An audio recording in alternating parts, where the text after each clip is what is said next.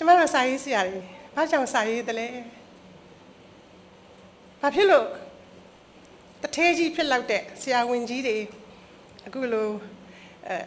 စိန်တို့ငွေတို့ရွှေတို့ရတဲ့ကတ်တွေကင်ဆောင်နိုင်တဲ့ပုဂ္ဂိုလ်ကြီးတွေဖြစ်အောင်ဘာလို့မကြိုးစားခဲ့တယ်လဲစသဖြင့်မေးစရာမေးခွန်းလေးတော့ရှိပါတယ်ဟုတ်ကဲ့ကျမတို့မှာဒီတဲ့ပို့ပြီးတော့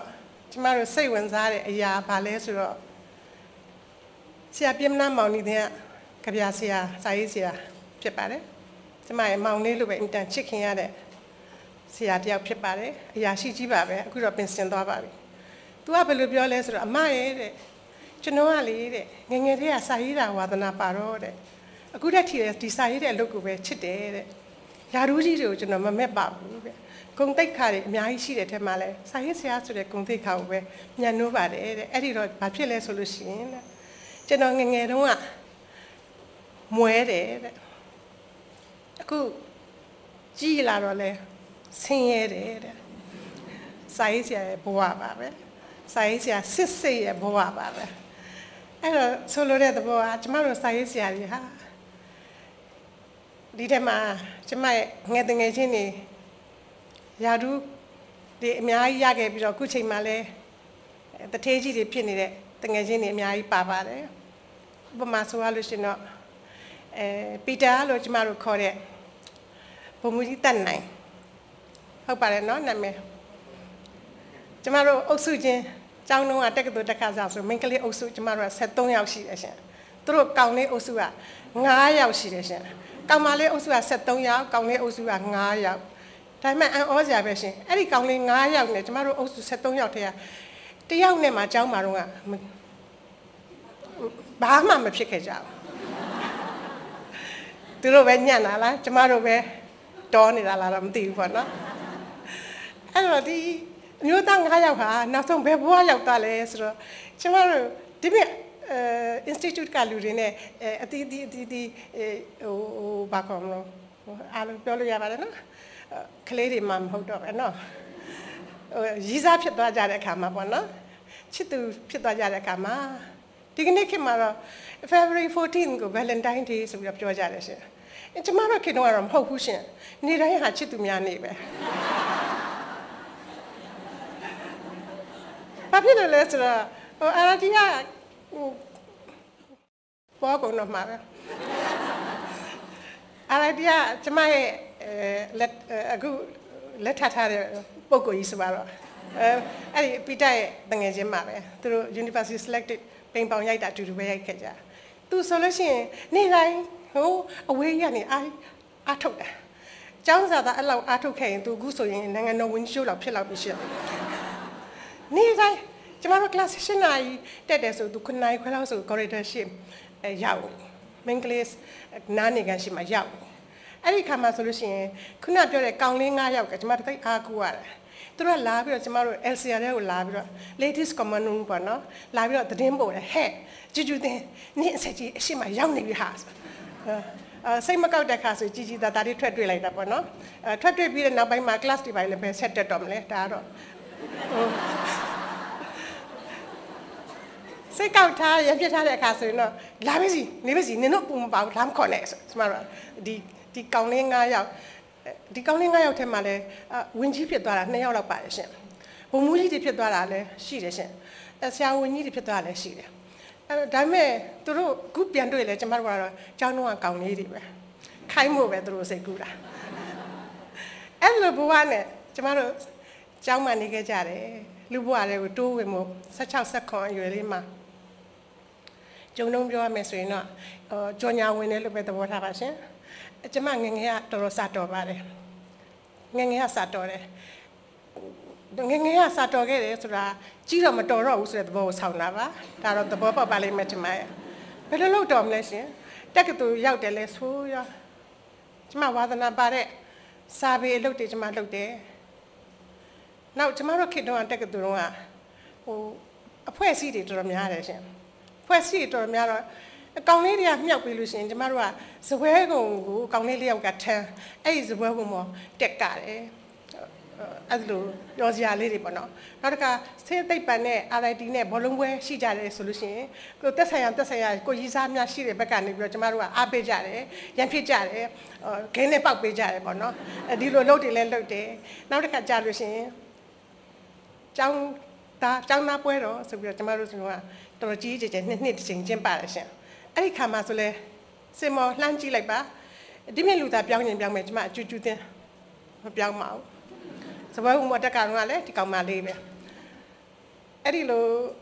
ကျောင်းသားပွဲရမှာဆိုလဲဒီကောင်မလေးပဲကဲနောက်တစ်ခုကြွားစရာလေးရှိတာတော့ကျမတို့ခေတ္တကအတင်းဖွဲ့တွေများတယ်ဆိုတဲ့အထက်မှာရန်ကုန်တက္ကသိုလ်ကလောင်တင်းဆိုတာလေတစ်ခုပါဝင်ဖြစ်ပါတယ်ရန်ကုန်တက္ကသိုလ်ကလောင်တင်းထဲမှာလည်းကျမပါတယ်အဲ့တော့ဆရာကြီးမင်းသူဝင်းတို့ဆရာကြီးဇော်ကြီးတို့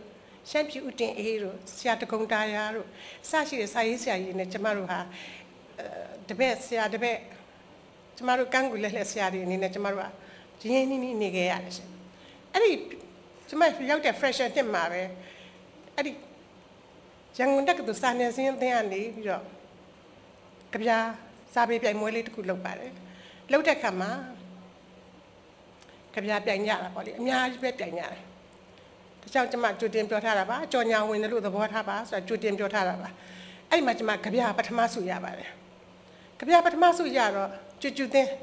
အဲ့တော့ရှေ့မှာတက္ကသိုလ်တက်တယ်ပေါ့နော်တက္ကသိုလ်ကျူသင်းခတ်ထဲတယ်ပဲရှင်တက္ကသိုလ်ကတပြားမှမလျှော့ဘူးတက္ကသိုလ်ကျူသင်းဆိုပြီးတော့တက်လိုက်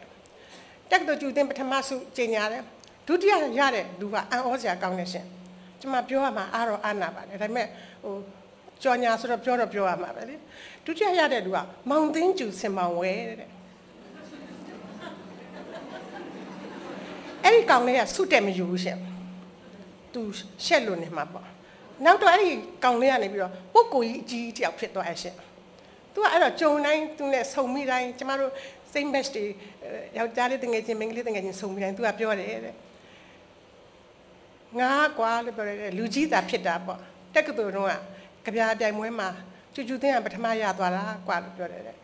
မောင်သိန်းကျူကတော့ဒုတိယဆုရလို့ဆုတော်မှတက်မကျူရဲဘူးလို့ပြောခဲ့တယ်တဲ့ဒါလို့ကျမရဲ့စာပေလမ်းတစ်လျှောက်မှာရှောက်လှမ်းခဲ့တဲ့ခီးမှာကျမ9တန်း10တန်းလောက်ကစာပြီးကြပြလေးရေးတယ်ကြပြလေးတွေရေးတယ်10တန်းလောက်ကျတော့ကျမဝတ္ထုလေးတွေရေးတယ်အဲ့ရစပြီးတော့ရေးလာလိုက်တာပထမအဆုံးရတဲ့ဆုဟာအဲ့ဒီရန်ကုန်တက္ကသိုလ်ကပေးတဲ့ကြပြပထမဆုဖြစ်ပါတယ်အဲ့လိုဆုရတဲ့အခါကျတော့ဘာဖြစ်သွားလဲဆိုတော့စိတ်ထဲမှာကိုတကယ့်ကိုကြပြဆရာမကြီးစာရေးဆရာမကြီးဖြစ်ဆိုပြီးတော့တတ်မှတ်ပြီးတော့အတော်လေးကိုကျမဒီစာပေဘက်ကိုဇောင်းပေးပြီးတော့ကျမအာယုံရောက်သွားတဲ့အခါကျတော့ဘာတွေတွေ့ရလဲဆိုတော့စာတွေအများကြီးဖတ်ရတာကျမတို့နီးစပ်တယ်ခုနပြောခဲ့တဲ့ဆရာကြီးဇော်ကြီးတို့ဆရာကြီးမင်းသူဝင်းတို့သူတို့တွေနဲ့နီးကပ်ပြီးတော့နေခဲ့ရတဲ့အခါကျတော့သူတို့ရဲ့အဆိုအမိန့်တွေသူတို့ရေးတဲ့စာတွေကပေးတဲ့အသည့်တရားတွေအဲ့ဒါတွေရပြီးတော့လောကကိုကျမ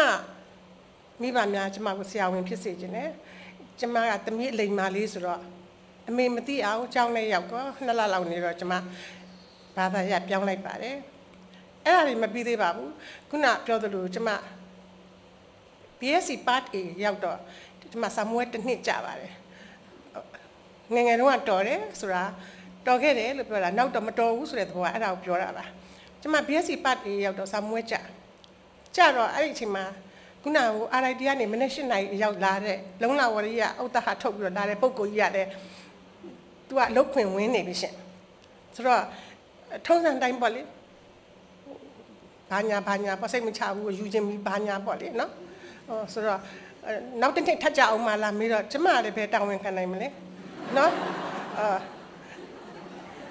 နောက်တစ်နှစ်ထပ်ကြအောင်မလားမေးတော့ကျမလည်းနည်းစဉ်းစားတာပေါ့လေသူကဒီအင်ဂျင်နီယာဆိုတော့အားကိုလိုလည်းရတယ်ပေါ့နော်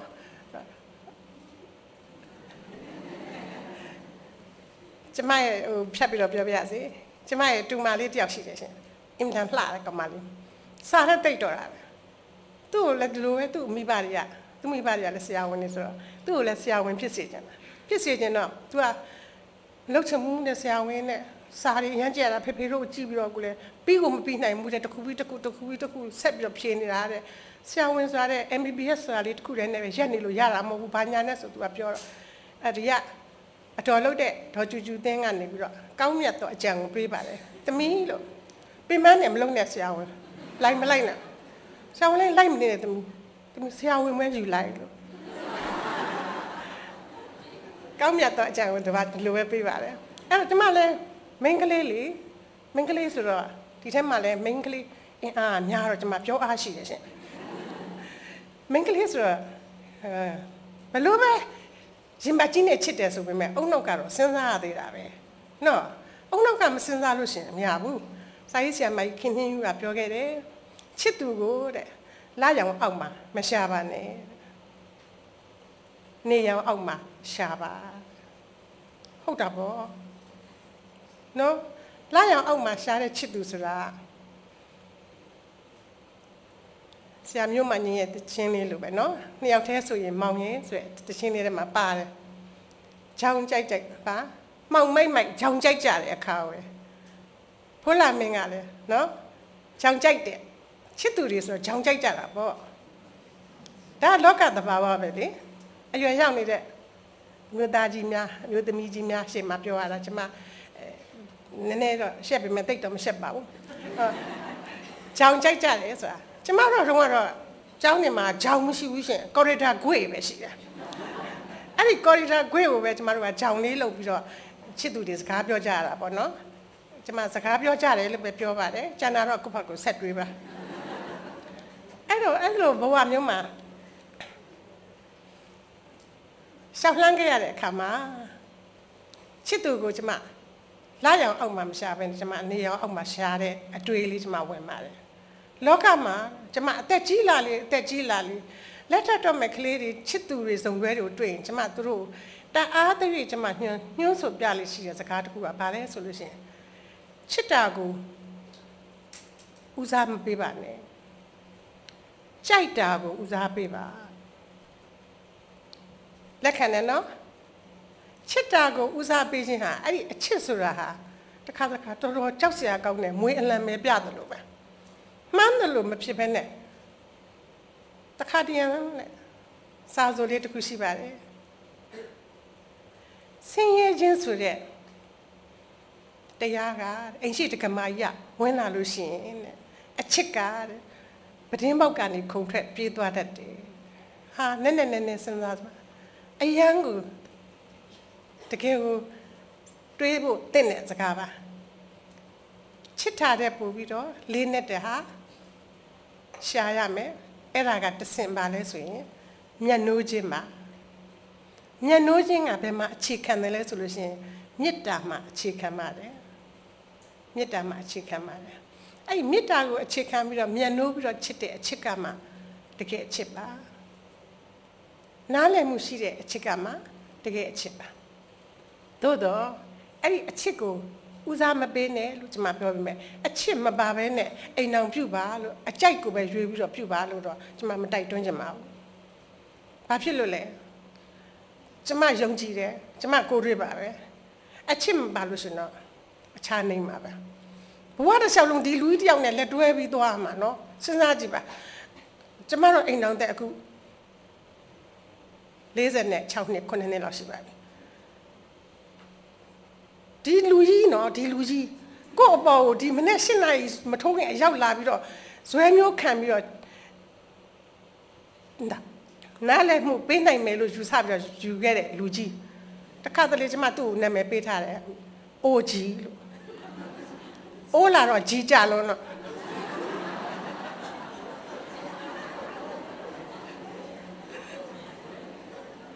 ဒါဟာအင်မတန်မှနှစ်ပေါင်းများစွာလက်တွဲပြီးတော့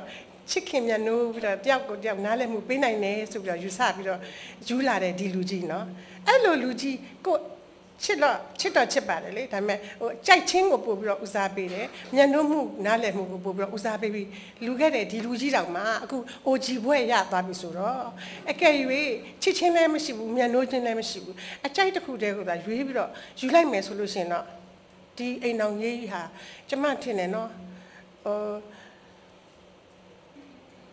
အပူဒီဂရီဘယ်လောက်ပြောရမလဲဘယ်လောက်စင်တီဂရိတ်လောက်ရှိတဲ့စီမပါတဲ့ဒဲအိုးကြီးတဲ့ထည့်ပြီးတော့အကျော်ခံရတယ်လို့ဖြစ်မယ်လို့ကျွန်မထင်တယ်။စီကဈေးတော်တော်ကြီးတယ်လေ။နော် အဲ့လိုဘဝမျိုးဖြစ်မယ်လို့ကျွန်မထင်တယ်ဒီနေ့ကျွန်မပြောရင်းနဲ့ပြည့်တတ်ကိုမြင်ပြီးတော့ကျွန်မအင်မတန်မှကျင့်တတ်ကြည်နူးဂုဏ်ယူပြီးတော့နေတန်းချစ်ခဲ့တာလေနည်းနည်းလေးများသွားတယ်အဲ့တော့ကျွန်မဒီနေ့ပြောမယ့်အကြောင်းလေးကတော့ဗာလဲဆိုလို့ရှိရင်တုတ္တရတ္တစာပေအလှဆိုတဲ့အကြောင်းလေးပါစာပေအကြောင်းလေးတွေကိုကျွန်မဦးစားပေးပြောပါမယ်ကျွန်မခုနရည်စရာလေးမောစရာလေးဟုတ်ပါတယ်လောကမှာစကားလုံးလေးတွေကတိတ်ကိုတာသွားပါတယ်ရည်စရာပြီးလို့ရှိရင်တော့မောစရာလာတာပဲနော်လောကမှာဒါအမြဲတမ်းတွဲနေတာပဲရည်စရာပြီးရင်မောစရာလာတာဘာဖြစ်လို့လဲလောကကြီးကအမြဲတမ်းပြောစရာတွေကြည်နူးစရာတွေနှစ်သက်စရာတွေကိုကြိုက်တဲ့ဟာတွေဖြစ်နေတာမှမဟုတ်ပဲလောကကြီးမှာကိုမကြိုက်တဲ့ဟာတွေလည်းဖြစ်တယ်ကိုမနှစ်သက်တဲ့ဟာတွေလည်းတွေ့ရမယ်ဒါမျိုးတွေအများကြီးဖြစ်တဲ့ခါဆိုတော့အဲ့ဒီမှာဘဝအမောတွေတွေ့ကြရတာပဲနော်ဘဝအမောဆိုတဲ့အထက်မှာ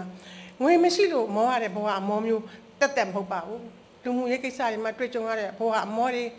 ပတ်ဝန်းကျင်နဲ့ထွေးတီးပြီးတော့နှစ်သက်ချင်းမနှစ်သက်ချင်းဖြစ်ရတဲ့ဘဝအမောတွေအဲ့လိုဘဝအမောတွေလည်းတွေ့ရတဲ့အခါကျတော့ရည်ချင်းနဲ့မောချင်းဆိုတာတွဲနေပေမဲ့ရီမောရှိပေမဲ့ရီတာတမောတာတပါတက်ကြီးလာလေဘဝတွေ့ကြုံများလာလေအဲ့ဒါလိုရည်စရာတမောစရာတဖြစ်လာလေဒါလေးတွေကတွေ့ကြုံဆုံးရမှာမလွယ်ပါဘူးအင်္ဂလိပ်စကားပုံတစ်ခုရှိပါတယ်အားလုံးလည်းသိပြီးသားနေမှာပါ Life is not a bed of roses နော်သိပါတယ်ဘဝဆိုတာတဲ့နှင်းစီပွင့်နေခင်းထားတဲ့လမ်းမဟုတ်ဘူးတဲ့နှင်းစီပွင့်နေပဲခင်းထားတဲ့မွေးပြတ်နဲ့ตาရတဲ့လှပတဲ့အယောင်သွေးစုံနဲ့နူးညံ့တဲ့အထီးတွေ့ရှိတဲ့လမ်းခရီးမဟုတ်ဘူးတဲ့ဘဝဆိုတာအကယ်၍ကဲနှင်းစီပွင့်နေခင်းထားတဲ့လမ်းမဖြစ်ပါအောင်နော်တဲ့နှင်းစီဆူးတွေများကြနေကိုယ်ကိုမဆူဘူးလားဆူးနိုင်တာပေါ့ဘဝဆိုတာဘယ်ဘဝမှာဖြောင်ပြူးတယ်ဘယ်ဘဝမှာရာခိုင်နှုန်းပြည့်စုံတယ်ဆိုတာမရှိပါဘူးအဲ့ဒီဘဝအမောလေးတွေကိုဖြေဖို့အတွက်ကျမတို့ဟာစာပေတွေကိုဖတ်ရှုရပါတယ်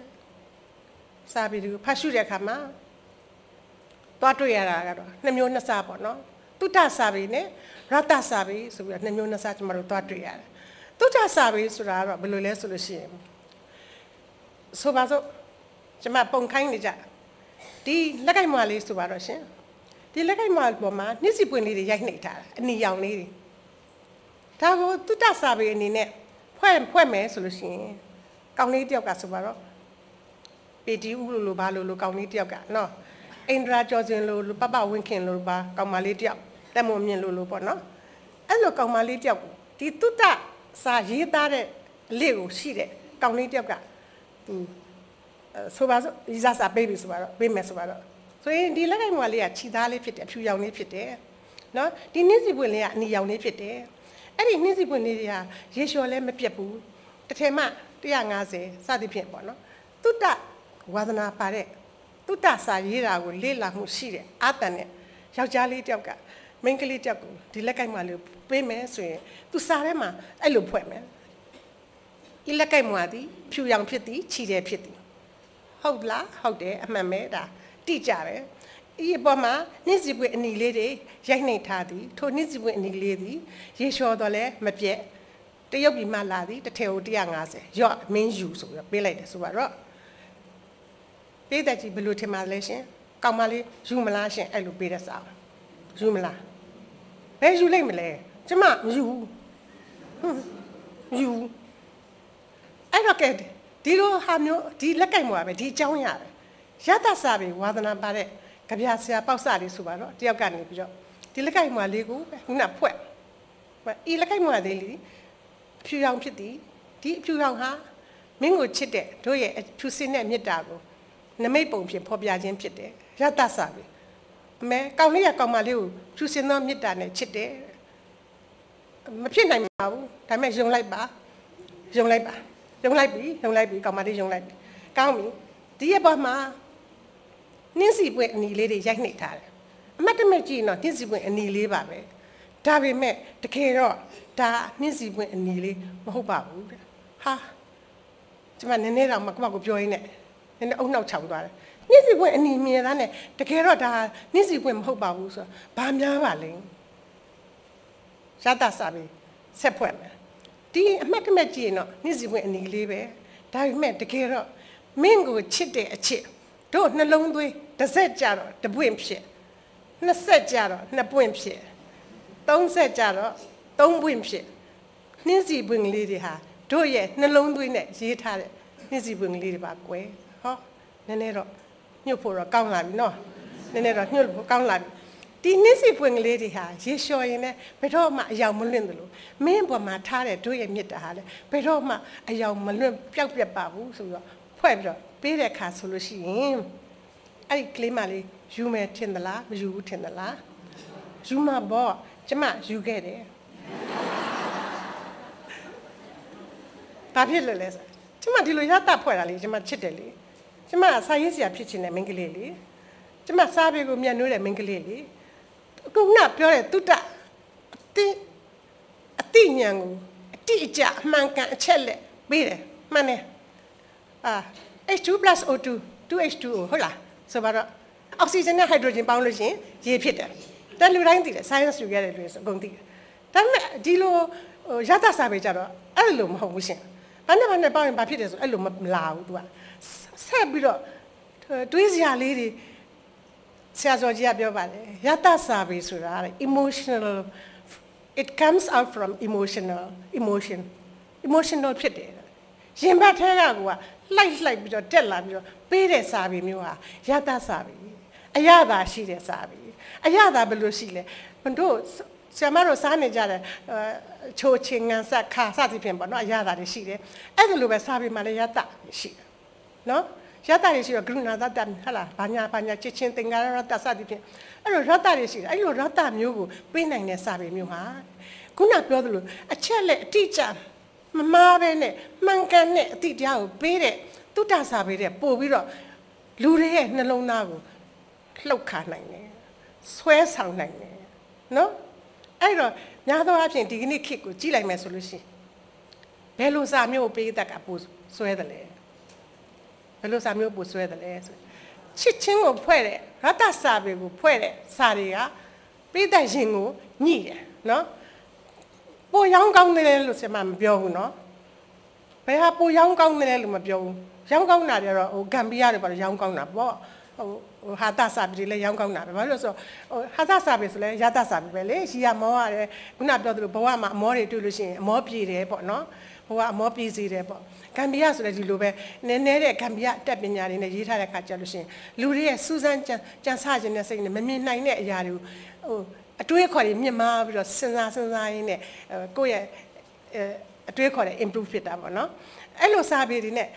Gila Cajaro, Tutane, don't know ni TDG, Mancani, Gila de Sane Sai, Yata Saria, Pobiro, Swesamu, Akaune, Sweni Sede, Jimbateti, Jaute, Guna, Tuta Sabiaro, Ono by Pompio Musayao, Ape.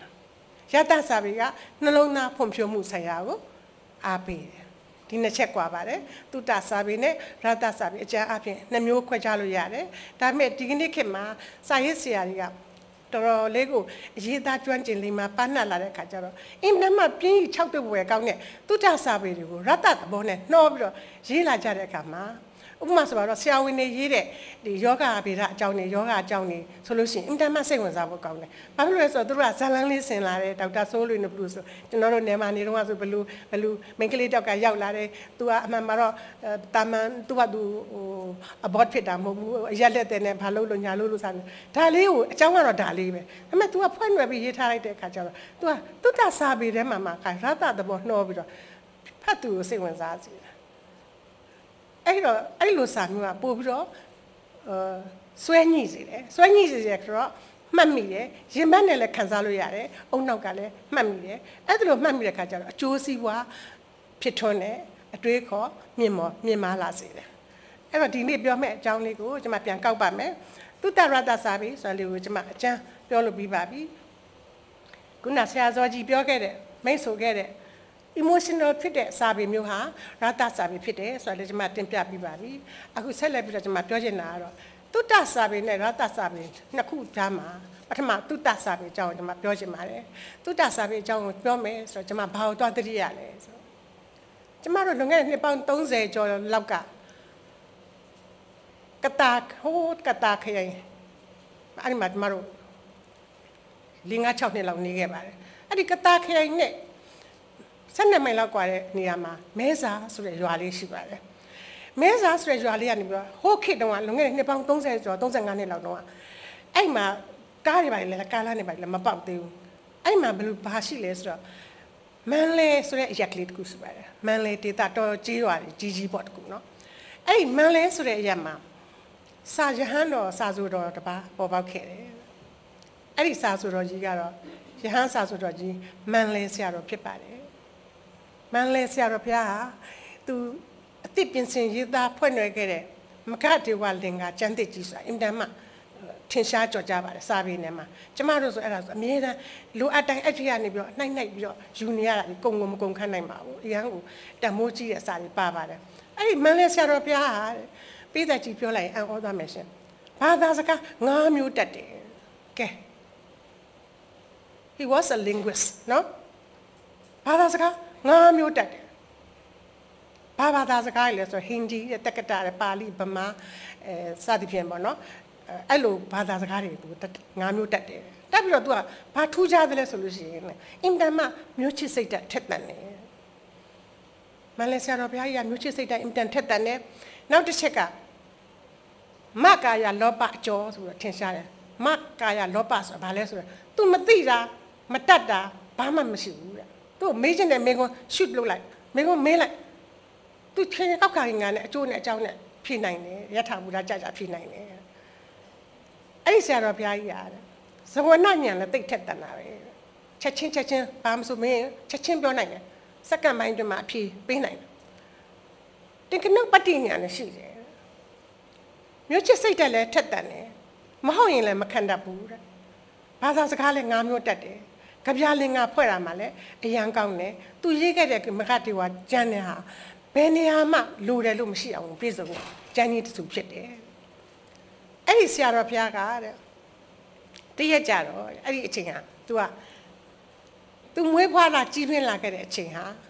မင်းတို့မင်းနဲ့တီဘောမင်း20ကိုမှီလိုက်တယ်ဒါပေမဲ့ तू ဟာအဲ့ဒီမင်းနေစီမှာတွားပြီးတော့အခစားပြီးတော့ तू ဟာမင်းလိုလိုက်မင်းကြိုက်ဆောင်ပြီးတော့ तू ဟာစားရီကြပြားတွေလင်္ကာတွေကို तू မရေးခဲ့ဘူးတဲ့ तू ဟာဘယ်သူတွေနဲ့နေလဲဆိုရင်တာမန် grassroot အခြေခံလူဒန်းစားတွေနဲ့ပဲ तू ကနေတယ် तू ကလဲသူမတွေနဲ့နေတယ်တောခုတ်တဲ့လူတွေနဲ့နေတယ်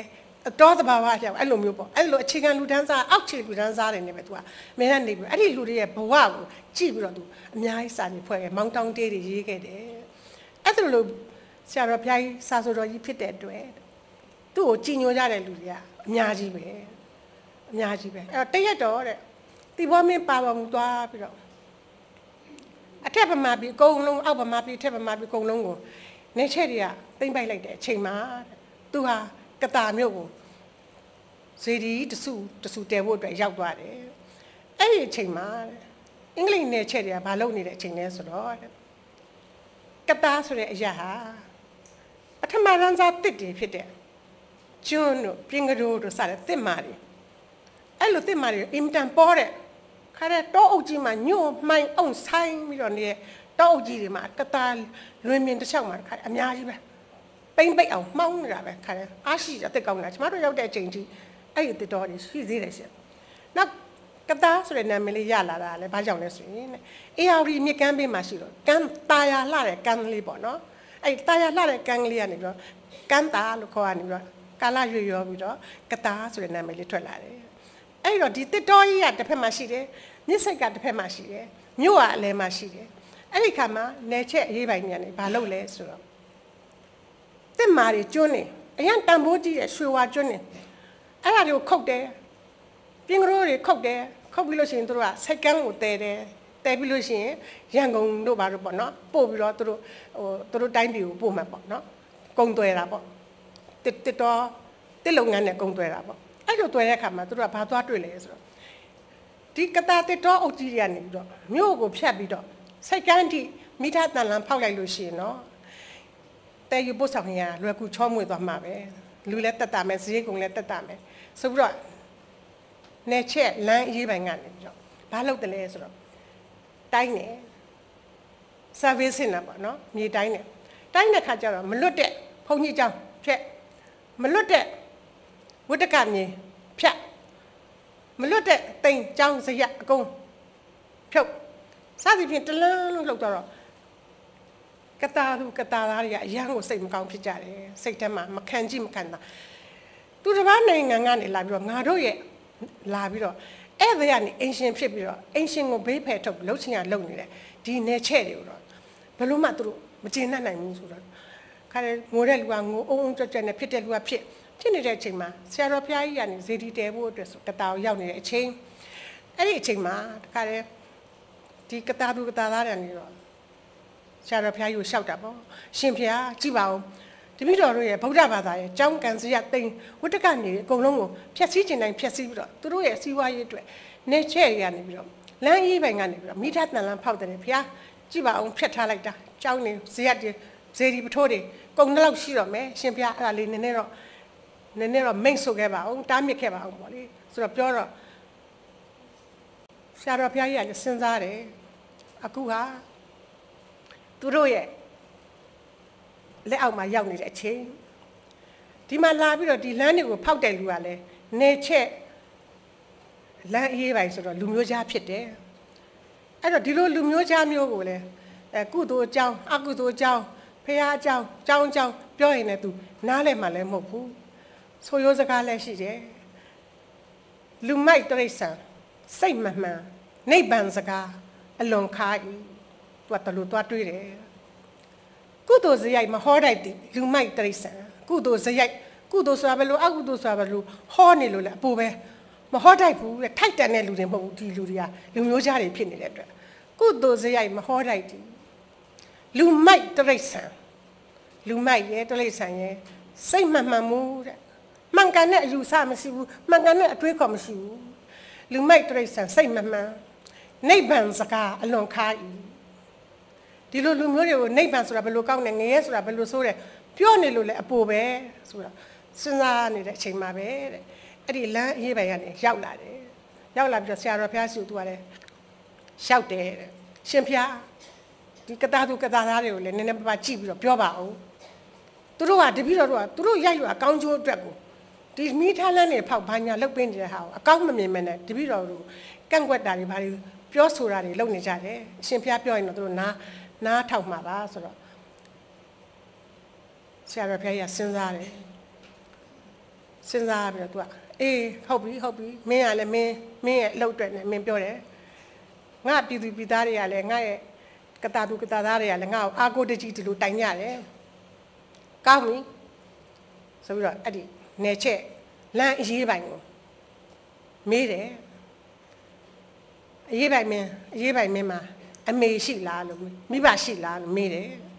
မေးတဲ့အခါကျတော့အဲ့ဒီလမ်းအရေးပိုင်းကနေပြောတယ်တဲ့တပည့်တော်မှာအဖေမရှိတော့ပါဘူးအမေတော့ရှိပါသေးတယ်အော်မင်းမှာအမေရှိသေးတာဟုတ်မှန်ပါဗျာအမေရှိပါသေးတယ်ဒါဆိုလို့ရှိရင်မင်းအမေကမုတ်ဆုံးမဘွားနဲ့ကလေးတွေကိုကြီးပြင်းလာအောင်မွေးရတော့ပင်မမှာပဲအဲ့တော့ तू ကအာကူအာကာရှာမယ်ဆိုပြီးတော့တယောက်ကြီးတယောက်နဲ့ယူတယ်ဆိုလို့ရှိရင်မင်းအမေကိုမင်းဘယ်လိုခေါ်မလဲမေးပုံနော်ဆရာတော်ဘုရားကြီးမေးပုံညံဘလောက်ကောင်းလဲဆိုတာဆိုတော့နေချက်ရေးပံနေပြန်ပြောတယ်ဟာရှင်ဘုရားအမေဘဲဟာအမေလို့ပဲခေါ်မှာပေါ့ဆက်ပြီးတော့ခေါ်မှာပေါ့အေးကောင်းပြီကဲမင်းအမေအဲ့ဒီတယောက်ကြီးနဲ့ယူပြီးတော့ဝတ်သားစော်နံလို့မပေါင်းရင်တော့ဘူးကွာကလားကြီးနဲ့လှည့်ယူလိုက်ဦးမဆိုပြီးတော့ကလားကြီးယူရင်ရောမင်းအမေကိုမင်းဘယ်လိုခေါ်မလဲလို့မေးတယ်ဆိုတော့ဟာအမေပဲခေါ်မှာပေါ့မင်းဘာဖြစ်လို့လဲမင်းအမေဟာတယောက်ကြီးနဲ့လည်းယူပြီးပြီကလားကြီးနဲ့လည်းယူပြီးပြီအဲ့လိုယူပြီးတော့မင်းကအမေလို့ဘာလို့ဆက်ခေါ်နေတာတော့ဆိုတော့ရှင်ဖျားရလဲလို့ပြောတယ်တပည့်တော်အမေဟာတပည့်တော်အမေပဲပေါ့တစ်သက်လုံးတပည့်တော်အမေပဲပေါ့တပည့်တော်ကိုမွေးခဲ့တာဆိုတော့အဲ့ဒီမှာဆရာတော်ဖျားရပြောတယ်အေးလို့ပြောတယ်မင်းတို့ဟာတို့ရဲ့မြန်မာနိုင်ငံကိုအထက်ရောအောက်ရောဘာမှမကြမ်းအောင်အနိုင်ကျင့်ပြီးတော့တင်ထားတာပေါ့တင်ထားတာမှန်တယ်ဒါပေမဲ့ဖျားเจ้าကံဝတ္တကမြေဆိုတာရှေးမင်းအစဉ်ဆက်ကနေပြီးတော့တတ်မှတ်ထားတဲ့မြေနေရာတွေဖြစ်တယ်အဲ့တော့ဖျားမြေဟာဘလူပဲတိမ်ဘသူလက်အောက်ပဲရောက်ဖျားမြေပဲဖြစ်တယ်မင်းရဲ့အမေဟာဘသူနဲ့ပဲရအမေဖြစ်တယ်လို့ပဲထာဝရအမေဖြစ်တယ်လို့ပဲဖျားเจ้าကံ ဘုဒ္ဓကမြေတွေဟာလည်းငါတို့ရဲ့မြန်မာတွေပိုင်တဲ့မြန်မာဗုဒ္ဓဘာသာလူမျိုးတွေရဲ့မြေပဲဖြစ်ရမယ်လို့ပြောတယ်ဒါပေမဲ့ထုံးစံတိုင်းပေါ့ရှင်မရရှာပါဘူးသူတို့လုံမြဲအတိုင်းပဲဆက်ပြီးယူထားတာနေဖောက်တစ်တဲပေါ့အဲ့လိုလုပ်တယ်အဲ့ဒါလိုညံထက်မြက်တဲ့မျိုးချစ်စိတ်တဲ့ပြင်းထန်တဲ့ဆရာတော်ဘုရားကြီးရဲ့မဂဒေဝကိုဖတ်ပြီးတော့ကျွန်မအရန်ကိုအတိတရားတွေရတာပေါ့နော်ခုနပြောတဲ့တုတ္တအတိတရားတွေရပြီးတော့ခုနဆရာတော်ဘုရားကြီးမိတ်လိုက်တယ်အမေဆိုတာထာဝရအမေပဲဒီစကလုံးလေးဟာရင်ထဲမှာအမြဲတမ်းဆွဲပြီးတော့ကြံခဲ့တချို့ဒီခေတ်ကလေးလေးတွေပေါ့နော်ကလေးတွေပေါ့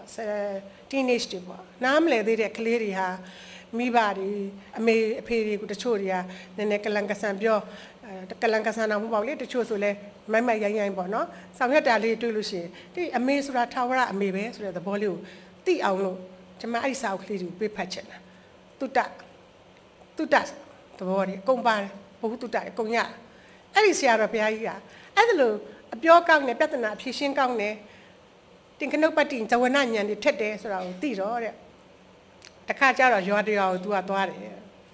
ရွာတရားကိုဆရာတော်ဘုရားကြီးရောက်သွားတဲ့ခါကျတော့တဲ့အဲ့ဒီရွာမှာသူ့ကိုယ်သူတော်လှပြီတက်လှပြီပညာရှိသူမင်းရင်တော့ဆရာတော်ဘုရားကြီးဘာမှပြန်ပြီးတော့ခြေပနိုင်မှာမဟုတ်ဘူးဆိုပြီးတော့ယူဆထားတဲ့ရွာသားတယောက်ရှိတယ်ကိုထင်တလုံးပေါ့နော်ကျမကိုယ့်ဘက်ကနာမည်ပေးလိုက်တယ်ကိုထင်တလုံးသူစာရေးဆရာဆိုတာသူလုတ်ခွင့်လည်းရှိပါတယ်ရှင် poetic license ကျမတို့ကရပါတယ်အဲ့ဒီကိုထင်တလုံးကနေပြီးတော့ဒီဆရာတော်ဘုရားကြီးလည်းကြွလာသူကဟာဆရာတော်ဘုရားကြီးကိုတော့ပညာစမ်းလိုက်အောင်ပါပဲဆရာတော်ဘုရားကြီးဘယ်လုံးမှမတတ်နိုင်အောင်သူကဆရာတော်ဘုရားကြီးကိုဘယ်လိုပြောမလဲဖြုတ်လိုက်အောင်ပါပဲဆိုတော့သူကတွေးပြီးတော့သူကရှင်ဘုရားပေါ့တပည့်တော်အကြောင်းလဲစာဆက်ပေးပါလို့ပြောတယ်ရှင်ဘုရားစာဆက်တာအရင်တော်တာပဲချက်ချင်းဆက်နိုင်တာပဲဆိုတော့ကြားထားတော့တပည့်တော်လည်းစာလေးတစ်ပုဒ်လောက်ကြပြားလေးတစ်ပုဒ်လောက်ဆက်ပေးပါအေးလေကွာဆက်တာပေါ့ပြောမင်းဆိုတော့တပည့်တော်ကရွာတဲ့ဖောင်းကွဲရွာလို့ခေါ်ပါတယ်ဖောင်းကွဲရွာဆိုတော့ကျမတို့စကိုင်းတိုင်းထဲမှာရှိပါတယ်ဖောင်းကွဲရွာလို့ခေါ်ပါတယ်တပည့်တော်ကအဲ့ဖောင်းကွဲရွာသားပါတပည့်တော်တို့အမျိုးတွေအားလုံးကအသားမဖြူဘူးရှင်ဘုရားတဲ့အကုန်လုံးကအသားမဲတယ်အသားနဲ့တယ်တဲ့အသားနဲ့တဲ့လူမျိုးဖြစ်ပါတယ်နောက်ပြီးတော့တဲ့တပည့်တော်တို့ရွာမှာတဲ့ရွာရဲ့တလေထုံးစံအရစိတ်ကြောင်းရတယ်နွားကြောင်းရတယ်စသဖြင့်လောက်ကြတဲ့အခါမှာတဲ့တပည့်တော်ရဲ့တငယ်ချင်းတွေကတော့တဲ့ကျန်တဲ့လူတွေအကုန်လုံးကနွားကြောင်းရတဲ့အခါမှာနွားပေါ်တက်စီးတယ်အဲ့လိုတက်စီးလေးရှိတယ်တပည့်တော်ကတော့သူတို့နဲ့မတူဘူးပြရတယ်တပည့်တော်ကတော့စိတ်ပေါ်တက်စီးတာတဲ့စိတ်ပေါ်တက်စီးတော့ဘာဖြစ်တဲ့ကွယ်စိတ်ပေါ်တက်စီးတော့အော်အရှင်ဘုရားစိတ်ပေါ်တက်စီးတော့တပည့်တော်တစ်ခါကျတော့စိတ်ပေါ်ကနေပြီးတော့လိမ့်ကြတာဘုရားတဲ့လိမ့်ကြတော့လက်တစ်ချောင်းကျိုးသွားတယ်ဘုရားတဲ့အော်ဟုတ်ပြီလားဟုတ်ပြီအဲ့ဒီအကြောင်းကိုကူးချက်ချင်းကြပြလေးတစ်ပုဒ်ဆက်ပေးပါကြည်စမ်းခိုင်းမှုအဲ့တော့ဆရာတော်ဘုရားရနေအေးရပြီမင်းပြောတာအကုန်ပါပြီငါအခုပြောဆက်ပေးမယ်ပေါ့ဆိုပြီးတော့သူကစဉ်းစားတယ်တဲ့စိတ်စည်းလို့လက်ကျိုးဟောပြောသွားတဲ့အချက်ပါပါပြီစိတ်စည်းလို့လက်ကျိုးအနက်မျိုးအသားနဲ့တယ်တစ်မျိုးလုံးအသားနဲ့တယ်အနက်မျိုးဖောင်းကွဲ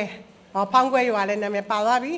ရွာသားတို့ချင်းနဲ့အချက်လက်တွေကုန်ပါတယ်စိတ်စည်းလို့လက်ကျိုးအနက်မျိုးဖောင်းကွဲနောက်ဆုံးကြမှာသူကဘယ်လိုစလိုက်လဲဆိုတော့တစ်ချောင်းနဲ့ကြံတော့တယ်လက်နှစ်ချောင်းတစ်ချောင်းကျိုးသွားတယ်ပြောတယ်မလားအဲ့တော့ဟိုဒီတော့မတွေးနဲ့လေဟိုလက်နှစ်ချောင်းရှိတာတစ်ချောင်းကျိုးသွားတစ်ချောင်းပဲကြံတော့တာပေါ့နော်ဒါကိုပြောတာအဲ့တော့အရန်ကိုသူကလေခြုံငုံမိပြီးတော့အရန်ကိုဟာတာရတာလည်းပါတယ်ထိတာလေးလည်းပါတယ်နော်တရုပ်လည်းပေါ်တယ်ဆိုတော့အရန်ကိုတော်တဲ့ကြပြလေးတို့ကျမတော့အရန်ချစ်တာပဲအဲ့ဒီဟာလေးကိုလေအတိတ်ပဲတလွဲမကောက်လို့ရှိရင်အရန်လှပါတယ်အဲ့တော့စိတ်စည်းလို့လက်ကျိုးအနယ်မျိုးဖောင်းကွယ်တစ်ချောင်းတည်းကြံတော့တယ်ဟုတ်အဲ့ဒါလေးနဲ့ပတ်သက်ပြီးတော့ဆရာတော်ဘုရားရေးခဲ့တဲ့အဲ့စာတွေထဲမှာကျမအကြိုက်တဲ့တစ်ပုဒ်ကဘာလဲဆိုလို့ရှိရင်အားလုံးလည်းသိပြီးသားနေမှာပါကျောင်းနေမှာထက်တန်းကျောင်းနေမှာဆိုလဲကတ်ထားတာအများတယ်ရှင်ဘာကိုပြထားလဲဆိုလို့ရှိရင်ပညာပြည့်ဝနှလုံးလှတော့ကိစ္စကြီးငယ်ဆောက်တပွဲလျင်ကျင်းကျဲထွင်းဖောက်ဖြတ်တောက်လို့ရပြီးနိုင်စွာ၏နောက်တစ်ခါပြန်ရွတ်ပြပါမယ်ပညာပြည့်ဝနှလုံးလှတော့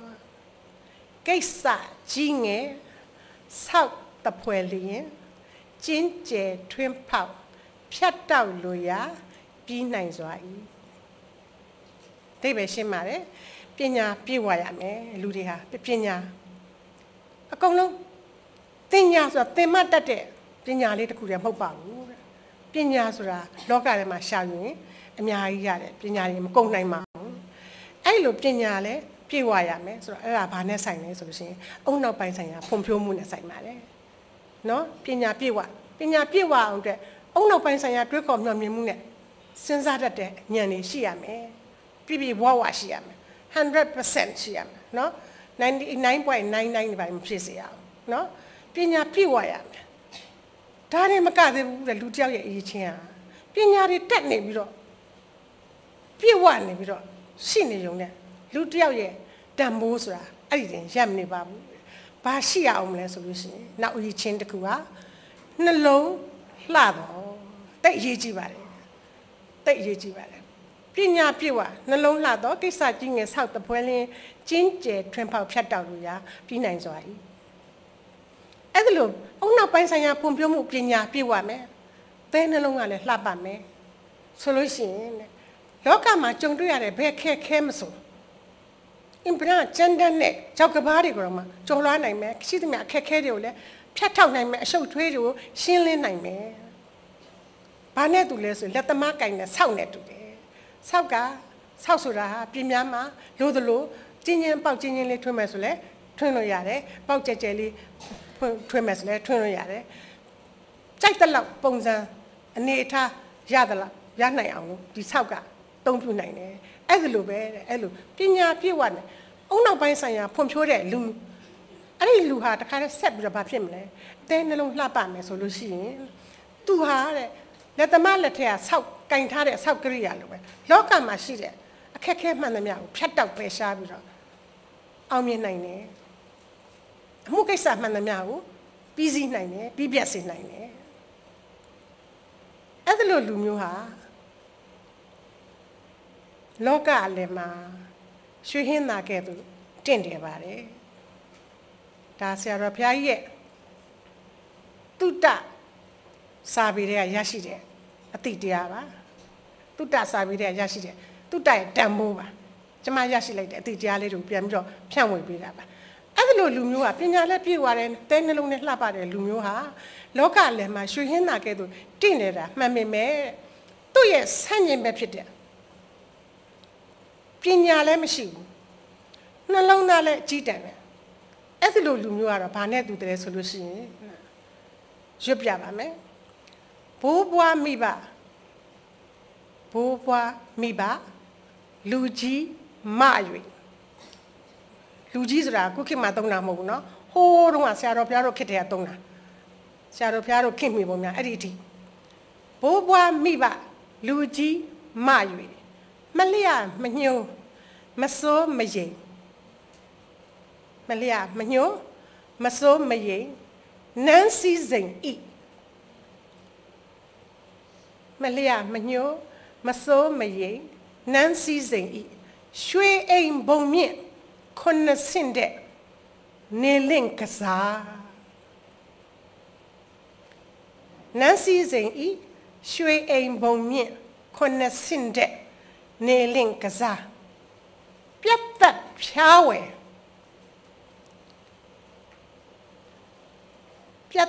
ဖြားဝယ်နားသည့်ကြီးမြတ်ပမာကြလေအင်တန်တမိုးကြီးတဲ့ကြပြကလေးပါဘိုးဘွားမိဘလူကြီးမ၍မလျမညှိုးမစိုးမရိမ်နန်းစည်းစိမ်ဤရွှေအိမ်ဘုံမြင့်ခုနှစ်ဆင့်တဲ့နေလင့်ကစားပြတ်သက်ဖြားဝယ်နားသည့်ကြီးမြတ်ပမာကြလေကြည်စမ်းဘလောက်အနှစ်သာရပြည့်ဝလိုက်တယ်လဲဆိုတာတုတ္တစာပေနော်တုတ္တစာပေရရှိတဲ့အတိတရားစောစောကပညာပြည့်ဝတယ်နှလုံးသားလည်းလှပတယ်လူဟာလောကအလယ်မှာရွှေဟင်းသာမင်းကဲ့သို့ဝန်းဝင်ထဲတဲ့တင့်နေတဲရှိပေမဲ့အခုကကိုယ်ပိုင်အရေးချင်းဘာမှမရှိဘူးနော်ပညာလည်းမပြည့်ဝဘူးနှလုံးသားကလည်းမလှပဘူး ဒါပေမဲ့မိမိရဲ့အဖိုးဖွားမိမိရဲ့မိဘမိမိရဲ့လူကြီးများစသည်ဖြင့်ပေါ့နော်သူတို့ကနေစောင့်ရှောက်မတင်လို့ခါရရွှေအိမ်ပုံမြင့်90မှာနေရပြီမယ်သူ့ရဲ့အသွင်သဏ္ဍာန်ဟာလောကမှာကိုယ်ပိုင်အလင်းရောင်မရှိတဲ့လူရဲ့အသွင်သဏ္ဍာန်ဟာကိုယ်ပိုင်အစွမ်းအစမဲ့တဲ့သူရဲ့အသွင်သဏ္ဍာန်ဟာဘာနဲ့တူတယ်လဲဆိုလို့ရှိရင်အဲ့ဒီရွှေအိမ်ပုံမြင့်90တဝင်းဝင်းတညီညီလျက်လျက်တလျက်လျက်တောက်ပနေတဲ့ဒီရွှေနန်းစည်းစိမ်ဘုံမြင့်ပြတ်တက်ကြီးထိတ်မှာနားနေတဲ့ကြီးငှက်နဲ့ပမာတူတယ်။ကွာခြားမှုအရန်ကွာခြားပါတယ်။ပညာပြည့်ဝပြီးတော့နှလုံးသားလှတဲ့လူဟာရွှေဟင်းသာကဲ့သို့လောကအလယ်မှာတင့်တယ်တဲ့။ပညာလည်းမပြည့်ဝဘူးနှလုံးသားလည်းညစ်ပတ်တဲ့လူဟာဘလို့ကြီးရွှေဘုံပေါ်မှာစံနေရပါမယ်။ကိုယ်ပိုင်လင်းရောင်မရှိတဲ့အတွက်သူဟာကြီးငှက်လိုပဲမဲနဲ့ပြီးတော့လူတွေကမချစ်ခင်မနှစ်သက်ကြဘူးဒါမန်လဲဆိုတော့ဖျားကြီးပေးတဲ့အတိတရားပါတုတ္တစာပေတွေအတိတရားပါအဲ့ဒီခါကျတော့ကျမတို့စဉ်းစားရတယ်ကောင်းပြီပညာပြည့်ဝဖို့ဆိုတာပညာပြည့်ဝဖို့စ조사ရင်ရတယ်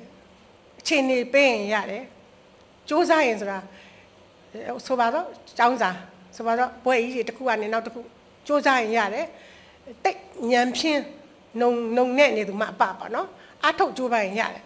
နှလုံးသားလှပဖို့ကြတော့ဘယ်လိုလုပ်ရလဲနှလုံးသားလှပမှုကအရန်ကိုဂရုစိုက်ရပါတယ်ကျမတို့လူတွေကျမတို့လောကီထဲမှာရှိတဲ့လူတွေအားလုံးဖြတ်ပြီးတော့ကျမဆောင်းမလေးတစ်ပုဒ်ပြောပြချင်ပါတယ်တုတ္တကိုပေးတဲ့ဆောင်းမလေးပါပဲဆရာကြီးကြောက်ကရေးထားတယ်လောကမှာလူတွေဟာအပြင်းမရုပ်ရည်လက်ပမှုအရင်ရုပ်ရည်တန်ရှင်းမှုအရင်ဦးစားပေးကြတယ်ဟုတ်တာပေါ့ဒါမှန်တယ်အပြင်ရုပ်လက္ခဏာလှပမှုတန်ရှင်းမှုအများအားဦးစားပေးကြတယ်ကျမချူတင်အင်တာလှကြိုက်တယ်ကျမစာစုံနဲ့အညီနေတာပါအကြည့်တန်မှန်ကြိုက်ဆိုတဲ့စကားရှိတယ်လေအဲ့တော့ဒီစာစုံနဲ့အညီနေတော့ကျမခဏမှန်ကြည့်တယ်ကျမမှန်ကြည့်ဟုတ်တယ်ညခုံမွေးလေးဆွဲနှခမ်းလေးလေးဆိုတခါတလေလက်ပါနေလေးတင်းပေါ့နော်စပင်လေးရလဲဟိုလိုလေးချလိုက်ဒီလိုလေးချလိုက်လောက်မျိုးကိုယ့်ရဲ့ရုပ်ရည်ယူပကာရကိုမျိုးပြုတ်ပြင်လာပေါ့နော်တန်ရှင်းုံနဲ့မကောင်းလှပအောင်လုပ်မွမ်းမှန်ပြင်ဆင်တယ်လူတွေဟာတဲ့အပြင်ရုပ်လက္ခဏာကိုအဲ့လိုလှပအောင်တန်ရှင်းအောင်လုပ်တတ်တယ်လို့တဲ့မိမိရဲ့အတွင်းအစ္စဒနှလုံးသားကိုလှပအောင်တန်ရှင်းအောင်ဘယ်နှကြိမ်ပြန်ပြီးတော့မှန်ကြည့်ဘူးတလေကောင်းလိုက်တာဒီမှာဆွဲသွားတာရင်ထဲထိအောင်ပေးတဲ့တုတ္တစာပေဒီမှာရင်ထဲဆွဲသွားတာဟုတ်တာပေါ့လူအတော်များများဟာဒီမှာအပါဝင်ဆိုပါတော့ပုထုဇဉ်လူသားပဲကိုယ့်ရဲ့ရင်ထဲကအစ္စဒတဒံဟာတန်ရှင်းသလားအငြင်းကြေးကင်းသလားဖြူစင်သလားပြန်ကြည့်တတ်တာပြန်ဆင်ခြင်တတ်တာအင်တမန်နေပါတယ်ရုပ်လက္ခဏာကိုမှန်အချိန်ချင်းကြည့်ပြီးတော့ပြုပြင်တယ်လို့နှလုံးသားကိုမှန်တစ်ခါလောက်ကြည့်ပြီးတော့ပြုပြင်မှုမသိဘူးလားကျမတွေးတယ်ဒီကနေ့ခေတ်ပို့ဆိုတာပေါ့လှပြင်ဆိုင်နေကောင်မလေးတွေဆိုလဲမျိုးသပင်ကနေစပြီးတော့ခြိတဲ့အထိသပင်ကဖြောင်းမယ်ကောက်မယ်ဖျောင်းသွင်းမယ်ဟာပြန်ပြီးတော့ကောက်နေပြန်ဖြောင်းမယ်ဖြောင်းနေပြန်ကောက်မယ်ရှင်းတိုးမယ်တိုးတာကိုပြန်ဆက်မယ်ဟာအဆုံးနာပဲလောက်တာနော်ကျမတူမလေးကချောတယ်ဆိုကောင်မလေးဒီလောက်ပဲလောက်တာသူအဲ့ဒီအလောက်ပဲလောက်လက်ထဲမှာပန်းမျိုးပါမျိုးအသားရည်သွားပေါင်းတင်နေရွှေသွင်းနေနားမှာငကတ်တစ်ခုကနေကျင်းတော့နောက်ထပ်နှစ်ခုလောက်ထပ်ဖောက်တယ်သူ့မျိုးစိတ်ငကတ်ထပ်ဝယ်ခိုင်းနေဆုံးလို့အပြင်ရုပ်လက္ခဏာတက်ပဲမျိုးလုံးတာ body lotion ဆိုတော့ပြောမနေနဲ့တော့ဘာတွေမှတော့မသိတော့အမျိုးဟိုဒီနေ့ဟာတဲ့တာတယ်တာတယ်အဲ့လိုမျိုးခါတဲ့ပြုတ်ပြင်တာကောင်မလေးကအရန်ကိုရင်းဖြစ်တာမင်းကလေးအတော်များများဒီလိုပါပဲလှပင်ဆိုင်နေမှာလည်းဒီလိုပဲကျမဟိုတနေ့ကတော့ခေါင်းသွားလျှော်တော့ဆိုင်ရမေးလိုက်တယ်ဆရာမတဲ့ဘာလုံးလို့ဆိုဟိုတကူလုံးစကရပ်မလုပ်ချင်ဘူးလားဟင်းမလုပ်ချင်ပါဘူးလို့ဘာမှမသိဘူးကျမနောက်တော့မှအိမ်ကြတော့မှ dictionary ပြန်ကြည့်တော့မှကြီးချွတ်ပုတ်တိုက်ကြီးချွတ်မလို့တော့ပါဘူးကြီးဒီတက်ရွယ်ရှိနေမှာတော့လေနော်ဘယ်နဲ့ထပ်တင်ရေးမကြည့်ဘူး body ကြီးတင်တာရေးမကြည့်နှလုံးသားကြီးမတင်ဘူးပဲရေးကြည့်ဟုတ်တယ်မလားကျမနှလုံးသားတော့ကြီးအတင်မခံဘူးရှင်တစ္ဆာစကားပါအဲ့လိုလေးပြောတော့ဒီလိုအလှပြင်ဆိုင်တွေပေါ်နေတဲ့အချိန်မှာကောင်းမလေးတွေပဲပြောတယ်ဆိုရင်တော့မတရားဘူးထင်တယ်နော်ကောင်းလေးတွေလည်းပါတယ်ရှင်ကျမတူတယောက်တပင်းဒီမင်းသားလေးတယောက်ပြောတယ်လေအဆိုတော်လာမင်းသားလေးလာမိုးထီအောင်ဘာဖြစ်တယ်ဘာလို့မှတော့မိုးထီအောင်ထောင်တော့တပင်းထောင်ဖို့ရေးမကြည့်ဘူးလူထောင်ဖို့ရေးကြည့်တယ်ဟုတ်တယ်လေနော်အဲ့လိုမျိုးတွေယောက်ျားလေးတွေအထိပါအခုတော့မှကျမကြားတယ်ရှင်ယောက်ျားလေးတွေတောင်မှအဲ့လိုမျက်နှာတွေဘာတွေညာတွေလောက်တာတွေတကူလုံးလို့ရှင်းနေလိမ့်တာတွေဘာတွေပေါ်နေပြီလို့သိတယ်အဲ့လိုလှပင်ဆိုင်နေတော့အများကြီးပေါ်ကျေးလက်တွေဒီရောက်ပြက်နှံ့လိုက်တာကောင်းပြီဒီလိုဆိုလို့ရှိရင်တဲနှလုံးလှပအောင်တန်ရှင်းအောင်လုပ်ပေးတယ်ဆိုင်ရောမရှိတော့ဘူးလားကျမစဉ်းစားတာပေါ့နော်နှလုံးသားလှပအောင်နှလုံးသားတန်ရှင်းအောင်နှလုံးသားကြီးမတန်အောင်လုပ်တဲ့ဆိုင်ရောမရှိဘူးလားစဉ်းစားတော့ကျမချက်ချင်းအဖြေရပါတယ်ဟာရှိတာပေါ့နှလုံးသားလှပအောင်နှလုံးသားတန်ရှင်းအောင်နှလုံးသားမှာအငြိကြေးကင်းစင်အောင်လုပ်တဲ့ဆိုင်တွေရှိတယ်အဲ့ဒါကဘာတွေလဲဆိုကျမဆရာကြီးမြတ်တန်းတင်ရဲ့အဆိုမိန်လေးတစ်ခုပြောပြချင်ပါတယ်ဆရာကြီးမြတ်တန်းတင်ကဘယ်လိုပြောလဲဆိုလို့ရှိရင်စာကြည့်လိုက်တယ်ဟာတဲ့ဘဝရဲ့အခန်းချင်းကလေးနဲ့တူတဲ့ဘဝအခန်းချင်းကလေးတွေရဲ့ပတင်းပေါက်တွေနဲ့တူပါတယ်စာကြည့်လိုက်တယ်ဘဝဆိုတဲ့အခန်းချင်းကလေးရှိတယ်ပတင်းပေါက်ကလေးရှိတယ်အဲ့စာကြည့်လိုက်ဆိုတာတဲ့အဲ့ဒီလိုပတင်းပေါက်ကလေးနဲ့ဘဝရဲ့အခန်းချင်းနဲ့တူတဲ့ဘဝရဲ့ပတင်းပေါက်ကလေးနဲ့တူတယ်အဲ့ဒီပတင်းပေါက်ကလေးတွေနဲ့ကနေသင်းနဲ့ဖွင့်ထားမယ်ဆိုလို့ရှိရင်အပြင်ဘက်မှာရှိတဲ့စိမ့်လန်းဆိုပြတဲ့မြက်ခင်းပြင်လေးတွေအေးရိပ်ညွေတဲ့ပင်ညောင်ညိုကြီးတွေစသဖြင့်အရိပ်ခိုးစရာအကြောင်းလေးတွေလှပတဲ့စိမ့်လန်းနဲ့အမြင်လေးတွေကိုမြင်နိုင်တယ်အခန်းချင်းချင်းလေးမှာရှိတဲ့ဘဝပတင်းပေါက်ကလေးကိုဖွင့်လိုက်မယ်ဆိုလို့ရှိရင်နော်နောက်တစ်ခါအဲ့ဒီပတင်းပေါက်ကလေးကနေပဲတဆင့်လောကမှာရှိတဲ့ပန်းပွင့်ကလေးတွေလေကောင်းလေတန့်နေအဲ့ဒါတွေလည်းရရှိအောင်လို့ဒီခန်းလေးပတင်းပေါက်ကနေတဆင့်ဖြတ်ကျော်ပြီးတော့ဝင်ရောက်လာနိုင်တယ်အကယ်၍သာတဲ့အဲ့ဒီဘဝဆိုတဲ့အခန်းလေးမှာပတင်းပေါက်တာမရှိခဲ့ဘူးဆိုလို့ရှိရင်လူတွေဟာ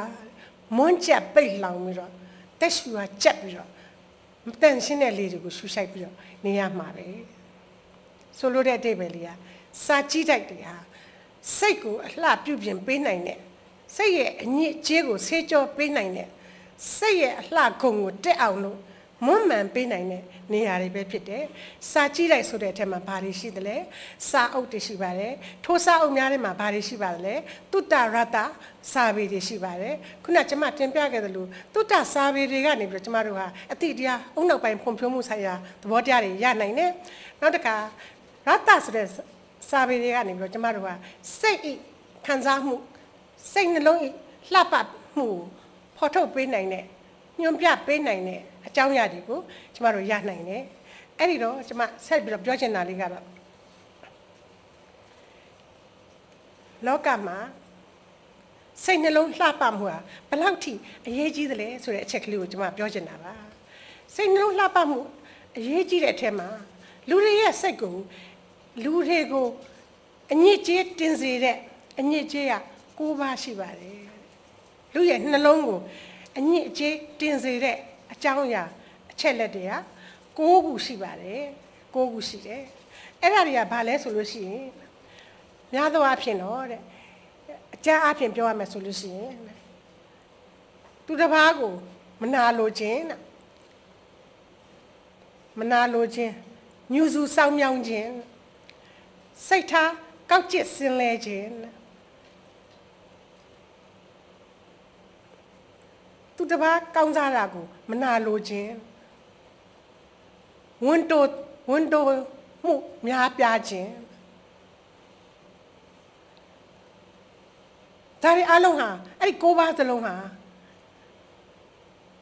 လူတွေရဲ့စိတ်ကိုအညစ်အကြေးတင်စေတယ်အဲ့ဒါတွေကင်းစင်အောင်လို့နေနိုင်မယ်ဆိုလို့ရှိရင်လောကဟာတာယာမယ်နှလုံးသားဟာလှပမယ်နောက်တစ်ခုကဘာလဲဆိုလို့ရှိရင် ဖြူစင်တန်ရှင်းတဲ့စိတ်နဲ့စေတနာကောင်းနဲ့ဆောင်ရွက်တဲ့အရာမှန်သမျှဟာလောကမှာအကျိုးဖြစ်ထွန်းတဲ့အပေါင်းလက္ခဏာတွေပဲဖြစ်ပါတယ်ဒီကနေ့ဒီမှာကျင်းပတဲ့ပွဲဆိုရင်ဦးစီးဦးဆောင်ရွက်တဲ့ဆရာမကြီးဒေါက်တာဒေါခင်ကြီးနော်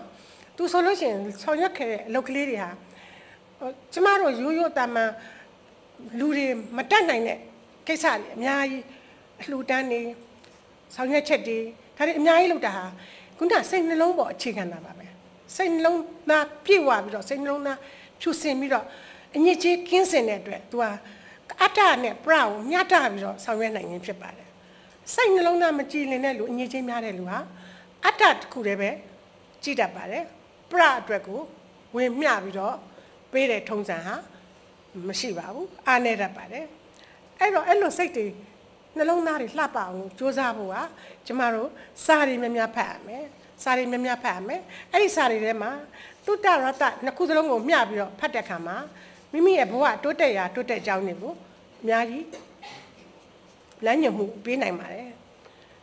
နောက်တစ်ခါကျမတို့ဒီမှာဆုံတဲ့အခါလုံးပြောရမယ်ဆိုရင်လောကကြီးမှာယောက်ျားရဲ့မိန်းမရဲ့လို့နှစ်ဖြာပေါ်ထွန်းလာတဲ့ကာလမှာကျမတို့တက္ကသိုလ်ကစကေးလူပွဲလေးတစ်ခုသွားပြီးတတိယရရှင်အဲ့တော့ဆရာကြီးဦးရအောင်ကနေပြီးတော့ကျမတို့စကေးလူပွဲဆိုတော့တစ်ဖက်ကိုယောက်ျားလေး3ယောက်မိန်းကလေး3ယောက်ပေါ့သူကပေးထားတဲ့ခေါင်းစဉ်တွေကဘာလဲဆိုလို့ရှိရင်ယောက်ျားလေးတွေကတတ်တစ်ဖက်ယောက်ျားလေးကြီးပဲတစ်ဖက်မိန်းကလေးကြီးပဲတစ်ဖက်အဲ့လိုနေပြီးတော့အလေကောင်တဲ့တဲ့မှာတဲ့အုတ်တိုင်းကြီးတစ်ခုကာထားမယ်ဆိုပါစို့တဲ့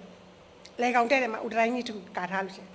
အဲ့ဒီအုတ်တိုင်းကိုမိန်းကလေးတွေကအရင်စဖြုံမလားယောက်ျားလေးတွေကအရင်စဖြုံမလားတော့ကျမတို့လည်းတော့အကြည်လေပေါ့လီပြောကြတာပေါ့မိန်းကလေးဘက်ကလည်းဟိုဘက်ကကောင်းနေရဘယ်လိုဘာညာပေါ့ဒါတွေဘာတွေပေါ့အဲ့ဒါလည်းပါတာပေါ့လေအစုံပဲသူတို့ကလည်းမိန်းကလေးတွေကိုပုတ်ခတ်ပြီးတော့ပြောခက်တာကျမတို့ကဟိုကြက်ထားတဲ့စာတွေကအတူတူပဲဖြစ်နေကြတအုပ်သေးဖြစ်နေကြတာအဲ့စာအုပ်ကဘာလဲဆိုတော့မန်းလဲဆရာတော်ဘုရားကြီးရဲ့မကတိဝကအဲ့ဒီမှာယောက်ျားမကောင်းကြောင်းယောက်ျားကောင်းကြောင်းမျှပါတယ်ဆရာတော်ဘုရားကြီးရေးထားတာမိန်းမမကောင်းကြောင်းမိန်းမကောင်းကြောင်းကောင်းတဲ့မိန်းမတွေအကြောင်းမကောင်းတဲ့မိန်းမတွေအကြောင်းအဆုံးပါပါတယ်ဒါပေမဲ့ကျမတို့ကတော့တို့ကိုနှက်ရမယ်ဆိုတော့မကောင်းတဲ့ယောက်ျားတွေအကြောင်းတွေပဲကျမတို့ကြက်ထားတာပေါ့နော်အဲ့ဒီအချိန်မှာလည်းကိုကလည်းတိတ်ပြီးတော့လည်းသူတို့လည်းကောင်းတယ်မထင်ပါဘူးအဲ့လိုပဲကြက်ထားတော့သူတို့ကလည်းအဲ့လိုပဲဟိုဘက်ကကောင်မလေးတွေဘက်တော့နှမ်းအောင်ဆိုပြီးတော့သူတို့ကလည်းမိန်းမမကောင်းတာတွေပဲသူတို့ကြက်ထားမိန်းမဆိုတာရှင်းတော့လေဟိုရဟန်းတော်တွေကရေးခဲ့တဲ့စာဆိုတော့သူတို့ကတော့ဟိုရဟန်းရဲ့အမြင်နဲ့ပဲပေါ့နော်သူတို့ရေးတာပေါ့ဟိုသူတို့ကတော့ကိလေသာတော်တော်လေးကိုကင်းစင်နေတဲ့ဆရာတော်ဘုရားကြီးတွေဆိုတော့ဒီဘာညာကိစ္စတွေသူတို့တိတ်ပြီးတော့အာယုံမရှိတော့ဘူးလေမရှိတော့သူတို့ကဘာပြောလဲဆိုမိန်းမဆိုတာဟာဟိုရင်တော့ပြောခဲ့သလိုမြစ်လိုပဲကွဲကောက်တယ်တို့မာယာ40လားမသိဟုတ်တယ်နော်မိန်းမမာယာ40ထမရဲ့ဘယ်လောက်ဆိုးလဲဆိုရင်နော်မဆိုတော့ဒီလိုဘဝလေးကိုကျမတို့လွတ်ဆိုတော့မလေးအဲ့ဒါလဲမာယာတဲ့နော်တော့ခါပြုံးပြီးတော့ကျမပြေးတဲ့ကိုစကားပြောတယ်ဟောပြုံးလို့အဲ့ဒါမာယာတဲ့နော်ဟိုထမိန်ကကြွကြကန်ကြီးလို့ကျမကတော့ဟိုထမိန်လေးပြန်ဝတ်တယ်မာယာတဲ့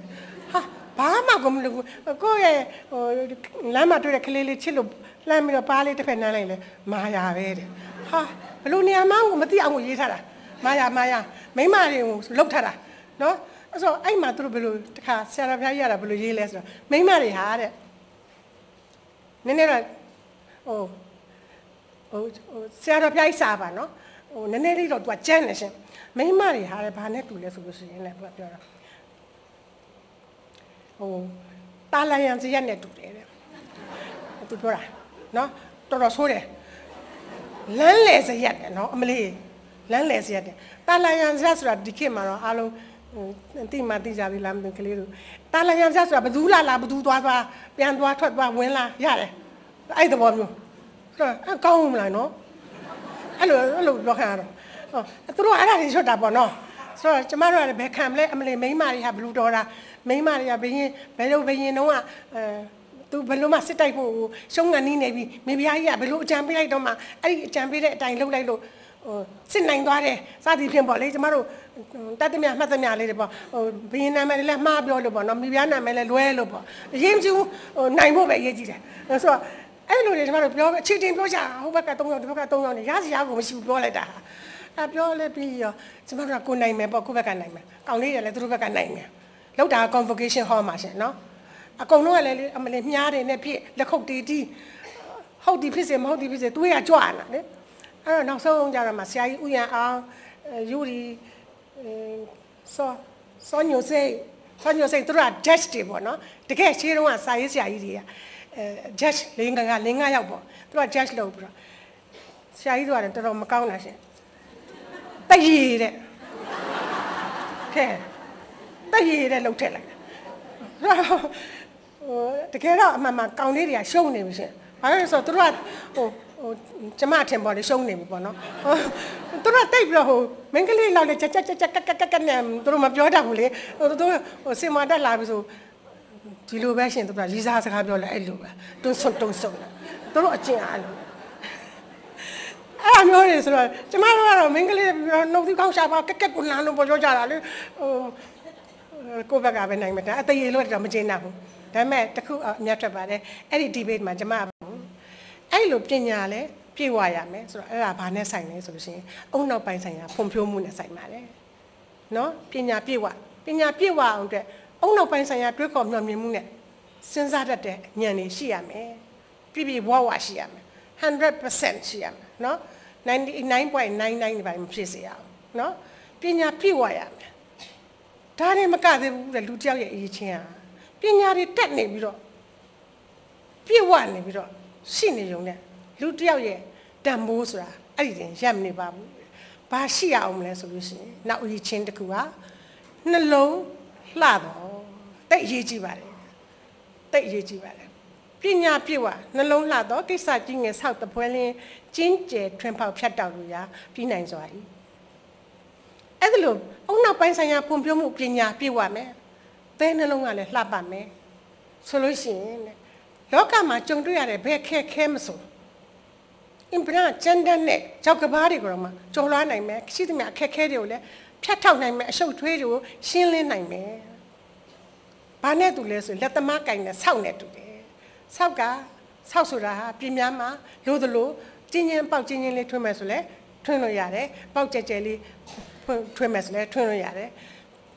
ကြိုက်တဲ့လောက်ပုံစံအနေအထားရသလားရနိုင်အောင်လို့ဒီဆောက်ကတုံးပြနိုင်တယ်အဲ့လိုပဲအဲ့လိုပညာပြည့်ဝတယ်အုံနောက်ပိုင်းဆိုင်ရာဖွံ့ဖြိုးတဲ့လူအဲ့ဒီလူဟာတခါတည်းဆက်ပြီးတော့ဘာဖြစ်မလဲတဲနှလုံးလှပမယ်ဆိုလို့ရှိရင်သူဟာတဲ့လက်သမားလက်ထက်ကဆောက်ကင်ထားတဲ့ဆောက်ကရိယာလိုပဲလောကမှာရှိတဲ့အခက်ခဲမှန်သမျှကိုဖြတ်တောက်ပယ်ရှားပြီးတော့အောင်မြင်နိုင်တယ်အမှုကိစ္စမှန်သမျှကိုပြီးစီးနိုင်တယ်ပြီးပြတ်စေနိုင်တယ်အဲ့ဒါလိုလူမျိုးဟာလောကလည်းမှာရွှေဟင်းသာကဲ့သို့တင့်တယ်ပါတယ်ဒါဆရာတော်ဘုရားကြီးရဲ့တုတ္တစာပေတွေကရရှိတဲ့အတိတရားပါတုတ္တစာပေတွေကရရှိတဲ့တုတ္တရဲ့တန်ဖိုးပါကျမရရှိလိုက်တဲ့အတိတရားလေးတွေကိုပြန်ပြီးတော့ဖြန့်ဝေပေးတာပါအဲ့ဒါလိုလူမျိုးကပညာလည်းပြည့်ဝတယ်တဲနှလုံးနဲ့လှပတဲ့လူမျိုးဟာလောကလည်းမှာရွှေဟင်းသာကဲ့သို့တင့်နေတာမှန်ပေမဲ့သူ့ရဲ့ဆန့်ကျင်ဘက်ဖြစ်တဲ့ပညာလည်းမရှိဘူးနှလုံးသားလည်းအကြည့်တန်တယ်အဲ့ဒီလိုလူမျိုးကတော့ဘာနဲ့တူတယ်ဆိုလို့ရှိရင်ရွတ်ပြပါမယ်ဘိုးဘွားမိဘလူကြီးမ၍လူကြီးဆိုတာခုခေတ်မှာသုံးတာမဟုတ်ဘူးเนาะဟိုးတုန်းကဆရာတော်ဘုရားတို့ခေတ်တည်းကသုံးတာဆရာတော်ဘုရားတို့ခေတ်မိပုံများအဲ့ဒီအထိဘိုးဘွားမိဘလူကြီးမ၍မလျက်မညှိုးမစိုးမရိမ်မလျက်မညှိုးမစိုးမရိမ်နန်းစည်းစိမ်ဤမလျက်မညှိုးမစိုးမရိမ်နန်းစည်းစိမ်ဤရွှေအိမ်ဘုံမြင့်ခုနှစ်ဆင့်တဲ့နေလင့်ကစားနန်းစည်းစိမ်ဤရွှေအိမ်ဘုံမြင့်ခုနှစ်ဆင့်တဲ့နေလင့်ကစားပြတ်သက်ဖြားဝယ် ပြတ်သက်ဖြားဝယ်နန်းစည်းစိမ်ဤရွှေအိမ်ဘုံမြင့်ခုနှစ်ဆင့်တဲ့နေလင့်ကစား ပြတ်သက်ဖြားဝယ် ပြတ်သက်ဖြားဝဲနားသည့်ကြီးမြတ်ပမာကြလေအင်တန်တမိုးကြီးတဲ့ကြပြကလေးပါဘိုးဘွားမိဘလူကြီးမ၍မလျမညိုးမစိုးမရင်နန်းစည်းစိမ်ဤရွှေအိမ်ဘုံမြင့်ခုနှစ်ဆင့်တဲ့နေလင့်ကစား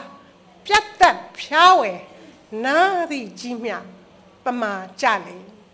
ကြည်စမ်းဘလောက်အနှစ်သာရပြည့်ဝလိုက်တယ်လဲဆိုတာတုတ္တစာပဲနော်တုတ္တစာပဲရရှိတဲ့အတိတရားစောစောကပညာပြည့်ဝတယ်နှလုံးသားလည်းလှပတယ်လူဟာလောကအလယ်မှာရွှေဟင်းသာမင်းကဲ့သို့ငုံဝင်ထဲတဲ့တင့်နေတဲတဲ့ရှိပေမဲ့တဲ့အခုကကိုယ်ပိုင်အရေးချင်းဘာမှမရှိဘူးနော်ပညာလည်းမပြည့်ဝဘူးနှလုံးသားကလည်းမလှပဘူးဒါပေမဲ့မိမိရဲ့အဖိုးဖွားမိမိရဲ့မိဘ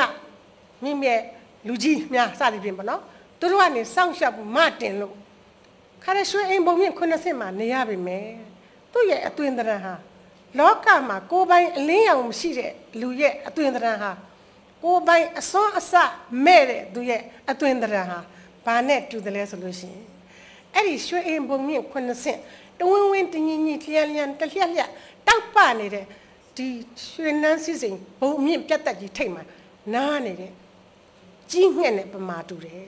။ကွာခြားမှုအရန်ကွာခြားပါတယ်။ပညာပြည့်ဝပြီးတော့နှလုံးသားလှတဲ့လူဟာရွှေဟင်းသာကဲ့သို့လောကအလယ်မှာတင့်တယ်တဲ့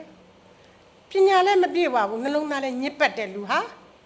ဘယ်လိုကြီးရွှေဘုံပေါ်မှာစမ်းနေရပါမယ်။ကိုယ်ပိုင်လင်းရောင်မရှိတဲ့အတွက်သူဟာကြီးငှက်လိုပဲမဲနဲ့ပြီးတော့လူတွေကမချစ်ခင်မနှစ်သက်ကြဘူးဒါ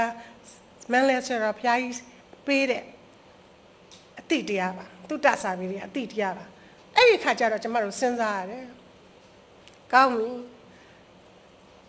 ပညာပြည့်ဝဖို့ဆိုတာပညာပြည့်ဝဖို့စ조사ရင်ရတယ်အချိန်နေပေးရင်ရတယ်စ조사ရင်ဆိုတာဆိုပါတော့ကျောင်းစာဆိုပါတော့ဘွဲကြီးတွေတစ်ခုကနေနောက်တစ်ခုစ조사ရင်ရတယ်တိတ်ညံဖြင်းနုံနဲ့နေသူမှအပပါနော်အထုတ်ကြိုးပမ်းရင်ရတယ်နှလုံးသားလှပဖို့ကြတော့ဘယ်လိုလုပ်ရလဲနှလုံးသားလှပမှုကအရန်ကိုဂရုစိုက်ရပါတယ်ကျမတို့လူတွေကျမတို့လောကီထဲမှာရှိတဲ့လူတွေအားလုံးဖြတ်ပြီးတော့ကျမဆောင်းပါးလေးတစ်ပုဒ်ပြောပြချင်ပါတယ်တုတ္တကိုပေးတဲ့ဆောင်းပါးလေးပါပဲဆရာကြီးကြောက်ကရေးထားတယ်လောကမှာလူတွေဟာအပြင်းရုပ်ရည်လှပမှုအရင်ရုပ်ရည်တန်ရှင်းမှုအရင်ဦးစားပေးကြတယ်ဟုတ်တာပေါ့ဒါမှန်တယ်အပြင်ရုပ်လက္ခဏာလှပမှုတန်ရှင်းမှုအများဦးစားပေးကြတယ်ကျမချူတဲ့အင်တန်လှကြိုက်တယ်ကျမစာစုံနဲ့အညီနေတာပါအကြည့်တန်မှန်ကြိုက်ဆိုတဲ့စကားရှိတယ်လေအဲ့တော့ဒီစာစုံနဲ့အညီနေတော့ကျမခဏမှန်ကြည့်ကျမမှန်ကြည့်ဟုတ်တယ်ညခုံးမွေးလေးဆွဲနှခမ်းလေးဆိုတခါတလေလက်ပါနေလေးတင်းပေါ့နော်စပင်လေးရလဲဟိုလိုလေးချလိုက်ဒီလိုလေးချလိုက်လောက်မျိုးကိုယ့်ရဲ့ရုပ်ရည်ယူပကာရကိုမျိုးပြုတ်ပြင်လာပေါ့နော်တန်ရှင်းုံနဲ့မကောက်လှပအောင်လုပ်မွမ်းမှန်ပြင်ဆင်တယ်လူတွေဟာအပြင်ရုပ်လက္ခဏာကိုအဲ့လိုလှပအောင်တန်ရှင်းအောင်လုပ်တတ်တယ်လို့တဲ့မိမိရဲ့အတွင်းအစ္စဒနှလုံးသားကိုလှပအောင်တန်ရှင်းအောင်ဘယ်နှချိန်ပြန်ပြီးတော့မှန်ကြည့်ဘူးတလေကောင်းလိုက်တာဒီမှာဆွဲသွားတာရင်ထဲထိအောင်ပေးတဲ့တုတ္တစာပေဒီမှာရင်ထဲဆွဲသွားတာဟုတ်တာပေါ့လူအတော်များများဟာဒီမှာအပါဝင်ဆိုပါတော့ပုထုဇဉ်လူသားပဲကိုယ့်ရဲ့ရင်ထဲကအစ္စဒတဒံဟာတန်ရှင်းသလားအငြင်းချေကင်းသလားဖြူစင်သလားပြန်ကြည့်တတ်တာပြန်ဆင်ခြင်တတ်တာအင်တမန်နေပါတယ်ရုပ်လက္ခဏာကိုမှန်အချိန်ချင်းကြည့်ပြီးတော့ပြုပြင်တယ်လို့နှလုံးသားကိုမှန်တစ်ခါလောက်ကြည့်ပြီးတော့ပြုပြင်မှုမသိဘူးလားကျမတွေးတယ်ဒီကနေ့ခေတ်ပို့ဆိုတာပေါ့လှပင်ဆိုင်နေကောင်မလေးတွေဆိုလဲမျိုးသပင်ကနေစပြီးတော့ခြိသေးအထိသပင်ကဖြောင်းမယ်ကောက်မယ်ဖျောင်းသွင်းမယ်ဟာပြန်ပြီးတော့ကောက်နေပြန်ဖြောင်းမယ်ဖြောင်းနေပြန်ကောက်မယ်ရှင်းတိုးမယ်တိုးတာကိုပြန်ဆက်မယ်ဟာအဆုံးနာပဲလောက်တာနော်ကျမတူမလေးကချောတယ်ဆိုကောင်မလေးဒီအလုပ်ပဲလုပ်တာသူအဲ့ဒီအလုပ်ပဲလုပ် လောက်လက်ထဲမှာပန်းအမျိုးမျိုးပါမျိုးအသားရည်သွားပေါင်းတင်နေရွှေသွင်းနေနားမှာငကတ်တစ်ခုကနေကျင်းတော့နောက်နှစ်ခုလောက်ထပ်ဖောက်တယ်သူ့မျိုးစိတ်ငကတ်ထပ်ဝဲခိုင်းနေစုံလို့အပြင်ရုပ်လက္ခဏာအတွက်ပဲအမျိုးမျိုးလုပ်နေတာ body lotion ဆိုတော့ပြောမနေနဲ့တော့ဘာတွေမှတော့မသိတော့အမျိုးမျိုးဟိုဒီနေ့ဟာတဲ့တာတယ်တာတယ်အဲ့လိုမျိုးခါတဲ့ပြုတ်ပြင်တာကောင်မလေးကအရန်ကိုရင်းဖြစ်တာမင်းကလေးအတော်များများဒီလိုပါပဲလှပင်ဆိုင်နေမှာလည်းဒီလိုပဲကျမဟိုတနေ့ကတော့ခေါင်းသွားလျှော်တော့ခေါင်းသွားလျှော်တော့ဆိုင်ရမေးလိုက်သေးတယ်ဆရာမတဲ့ဘာလို့လဲဆိုဟိုတကူလုံး scrap မလုပ်ချင်ဘူးလားဟင်းမလုပ်ချင်ပါဘူးလို့ဘာမှမသိဘူးကျမနောက်တော့မှအိမ်ကြတော့မှ dictionary ပြန်ကြည့်တော့မှဩကြီးချွတ်ပုတ်တိုက်ကြီးချွတ်မလို့တော့ပါဘူးကြီးဒီတက်ရွယ်ရှိနေမှာလေနော်ဘယ်နဲ့ထပ်တင်ရေးမကြည့် body ကြီးတင်တာရေးမကြည့်နှလုံးသားကြီးမတင်ဘူးပဲရေးကြည့်တယ်ဟုတ်တယ်မလားကျမနှလုံးသားတော့ကြီးအတင်မခံဘူးရှင်သစ္စာစကားပါအဲ့လိုလေးပြောတော့ဒီလိုအလှပြင်ဆိုင်တွေပေါ်နေတဲ့ချိန်မှာကောင်မလေးတွေပဲပြောတယ်ဆိုရင်တော့မတရားဘူးတင်တယ်နော်ကောင်လေးတွေလည်းပါတယ်ရှင်ကျမတူတယောက်တပင်းဟိုမင်းသားလေးတယောက်ပြောတယ်လေအဆိုတော်လာမင်းသားလေးလာမိုးထီအောင်ဘာဖြစ်တယ်ဘာလို့အမှာတော့မိုးထီအောင်ထောင်တော့တပင်းထောင်ဖို့အရေးမကြီးဘူးလူထောင်ဖို့အရေးကြီးတယ်ဟုတ်တယ်လေနော်အဲ့လိုမျိုးတွေယောက်ျားလေးတွေအထိပါအခုတော့မှကျမကြားတယ်ရှင်ယောက်ျားလေးတွေတောင်မှအဲ့လိုမျက်နှာတွေဘာတွေဘာတွေညာတွေလောက်တာတွေတကူလုံးလို့ရှင်းနေလိမ့်တာတွေဘာတွေပေါ်နေပြီလို့သိတယ်အဲ့လိုလှပင်ဆိုင်နေတော့အများကြီးပေါ်ကျေးလက်တွေအထိရောက်ပြက်နှက်လိုက်တာကောင်းပြီဒီလိုဆိုလို့ရှိရင်တဲနှလုံးလှပအောင်တန်ရှင်းအောင်လုပ်ပြီးဆိုင်ရောမရှိတော့ဘူးလားကျမစဉ်းစားတာပေါ့နော်နှလုံးသားလှပအောင်နှလုံးသားတန်ရှင်းအောင်နှလုံးသားကြီးမတန်အောင်လုပ်တဲ့ဆိုင်ရောမရှိဘူးလားစဉ်းစားတော့ကျမချက်ချင်းအဖြေရပါတယ်ဟာရှိတာပေါ့နှလုံးသားလှပအောင်နှလုံးသားတန်ရှင်းအောင်နှလုံးသားမှာအညစ်အကြေးကင်းစင်အောင်လုပ်တဲ့ဆိုင်တွေရှိတယ်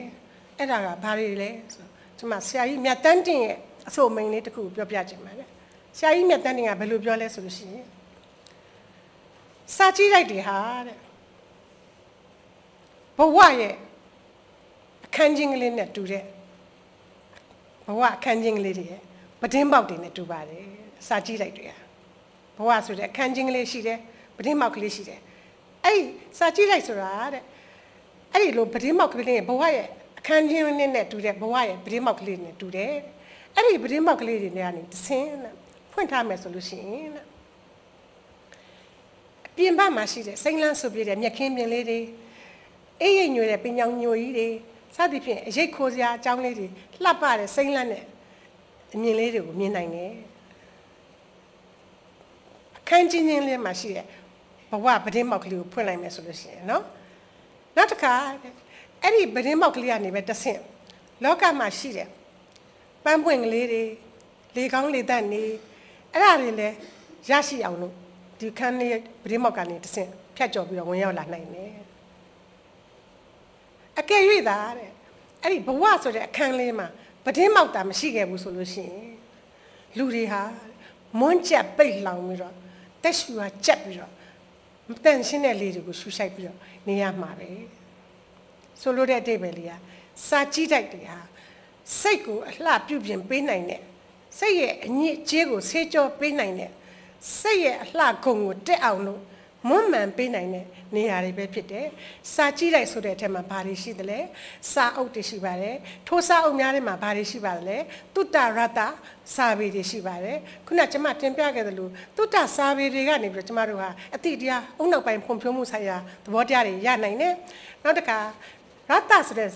စာပေတွေကနေပြီးတော့ကျွန်မတို့ဟာစိတ်ဤခံစားမှုစိတ်နှလုံးဤလှပမှုဖော်ထုတ်ပေးနိုင်တဲ့ညွှန်ပြပေးနိုင်တဲ့အကြောင်းအရာတွေကိုကျမတို့ရနိုင်တယ်အဲ့ဒီတော့ကျမဆက်ပြီးတော့ပြောချင်တာလေးကတော့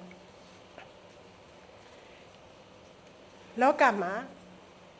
စိတ်နှလုံးလှပမှုဟာဘယ်လောက်ထိအရေးကြီးသလဲဆိုတဲ့အချက်ကလေးကိုကျမပြောချင်တာပါ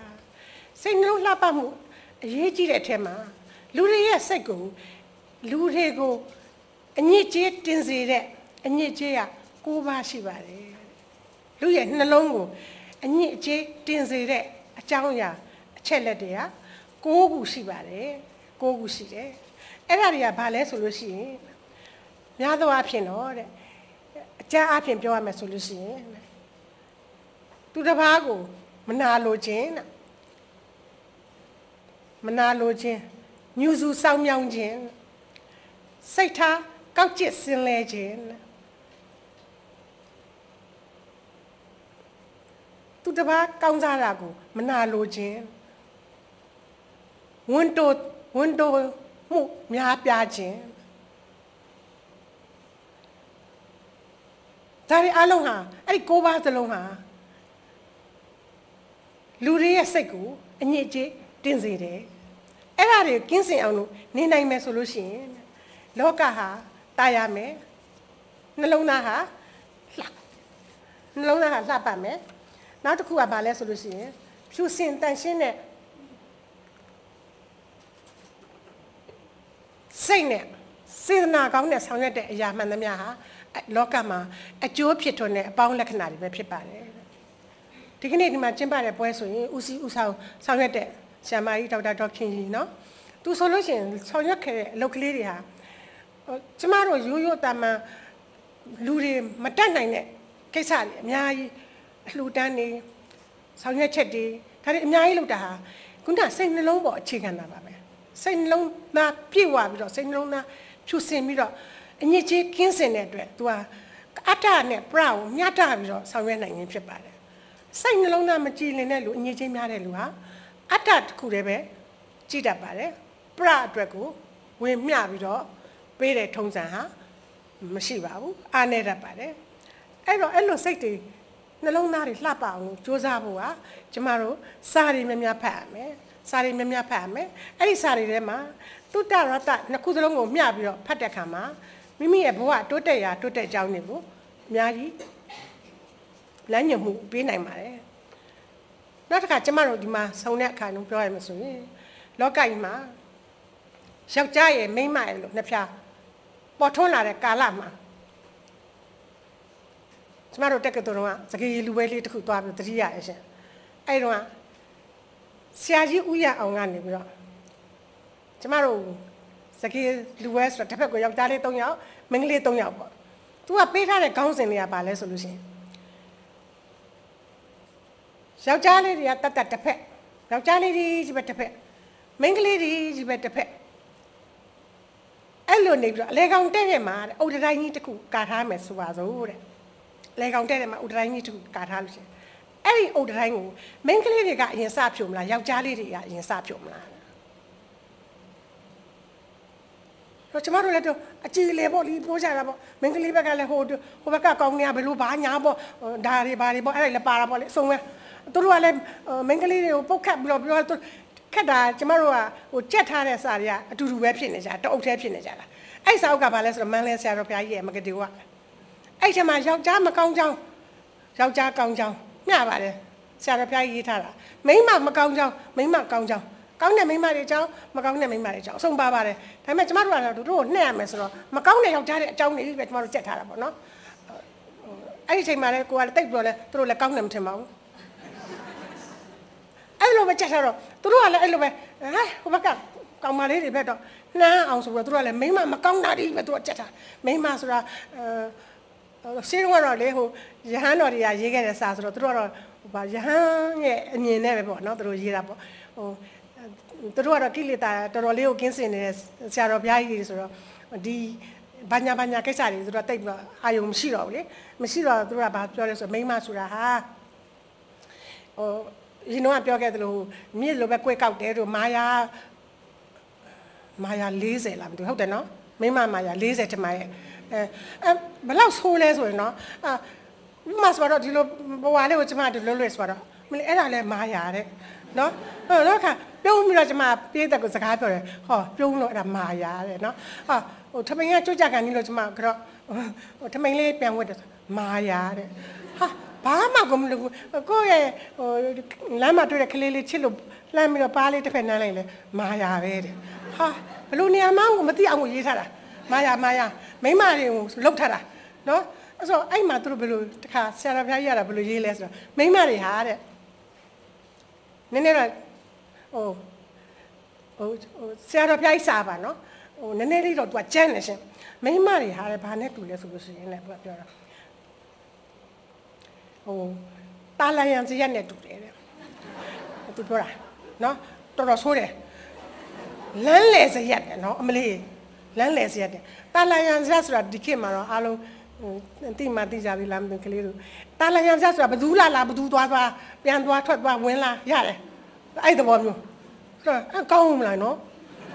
အဲ့လိုပြောခံရတော့သူတို့အဲ့ဒါတွေချွတ်တာပေါ့နော်ဆိုတော့ကျမတို့ကလည်းဘယ်ခံမလဲအမလေးမိန်းမတွေဟာဘလူတော်တာမိန်းမတွေကဘယ်လိုဘယင်တော့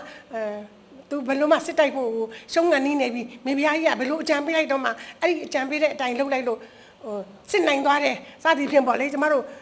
တတ်သမျှမှတ်သမျှလေးတွေပေါ့ဘယင်နာမည်လည်းမှားပြောလို့ပေါ့နော်မိဖုရားနာမည်လည်းလွဲလို့ပေါ့အရင်ကျူနိုင်ဖို့ပဲအရေးကြီးတယ်ဆိုတော့အဲ့လိုတွေကျမတို့ပြောအချီတင်ပြောကြဟိုဘက်က3ယောက်ဒီဘက်က3ယောက်နေရစီရကိုမရှိဘူးပြောလိုက်တာပြောလဲပြီးရောကျမတို့ကကိုနိုင်မယ်ပေါ့ကိုဘက်ကနိုင်မယ်ကောင်းလေးတယ်လည်းသူတို့ဘက်ကနိုင်မယ်လောက်တာ convocation hall မှာရှင်နော်အကုန်လုံးကလည်းအမလေးမြားတယ်နဲ့ဖြစ်လက်ခုပ်တီးတီးဟုတ်ဒီဖြစ်စေမဟုတ်ဒီဖြစ်စေသူရကြွလာလေအဲ့တော့နောက်ဆုံးကြတော့မှဆရာကြီးဥယျာဉ်အောင်ယူရီ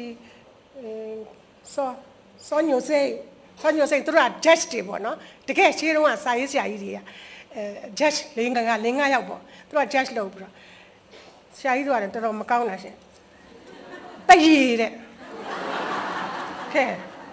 တရည်တဲ့လှုပ်ထက်လိုက်တကယ်တော့အမှန်မှကောင်းလေးတွေကရှုံးနေပြီရှင်ဘာလို့လဲဆိုတော့သူတို့ကကျမထင်ပေါ်လေရှုံးနေပြီပေါ့နော်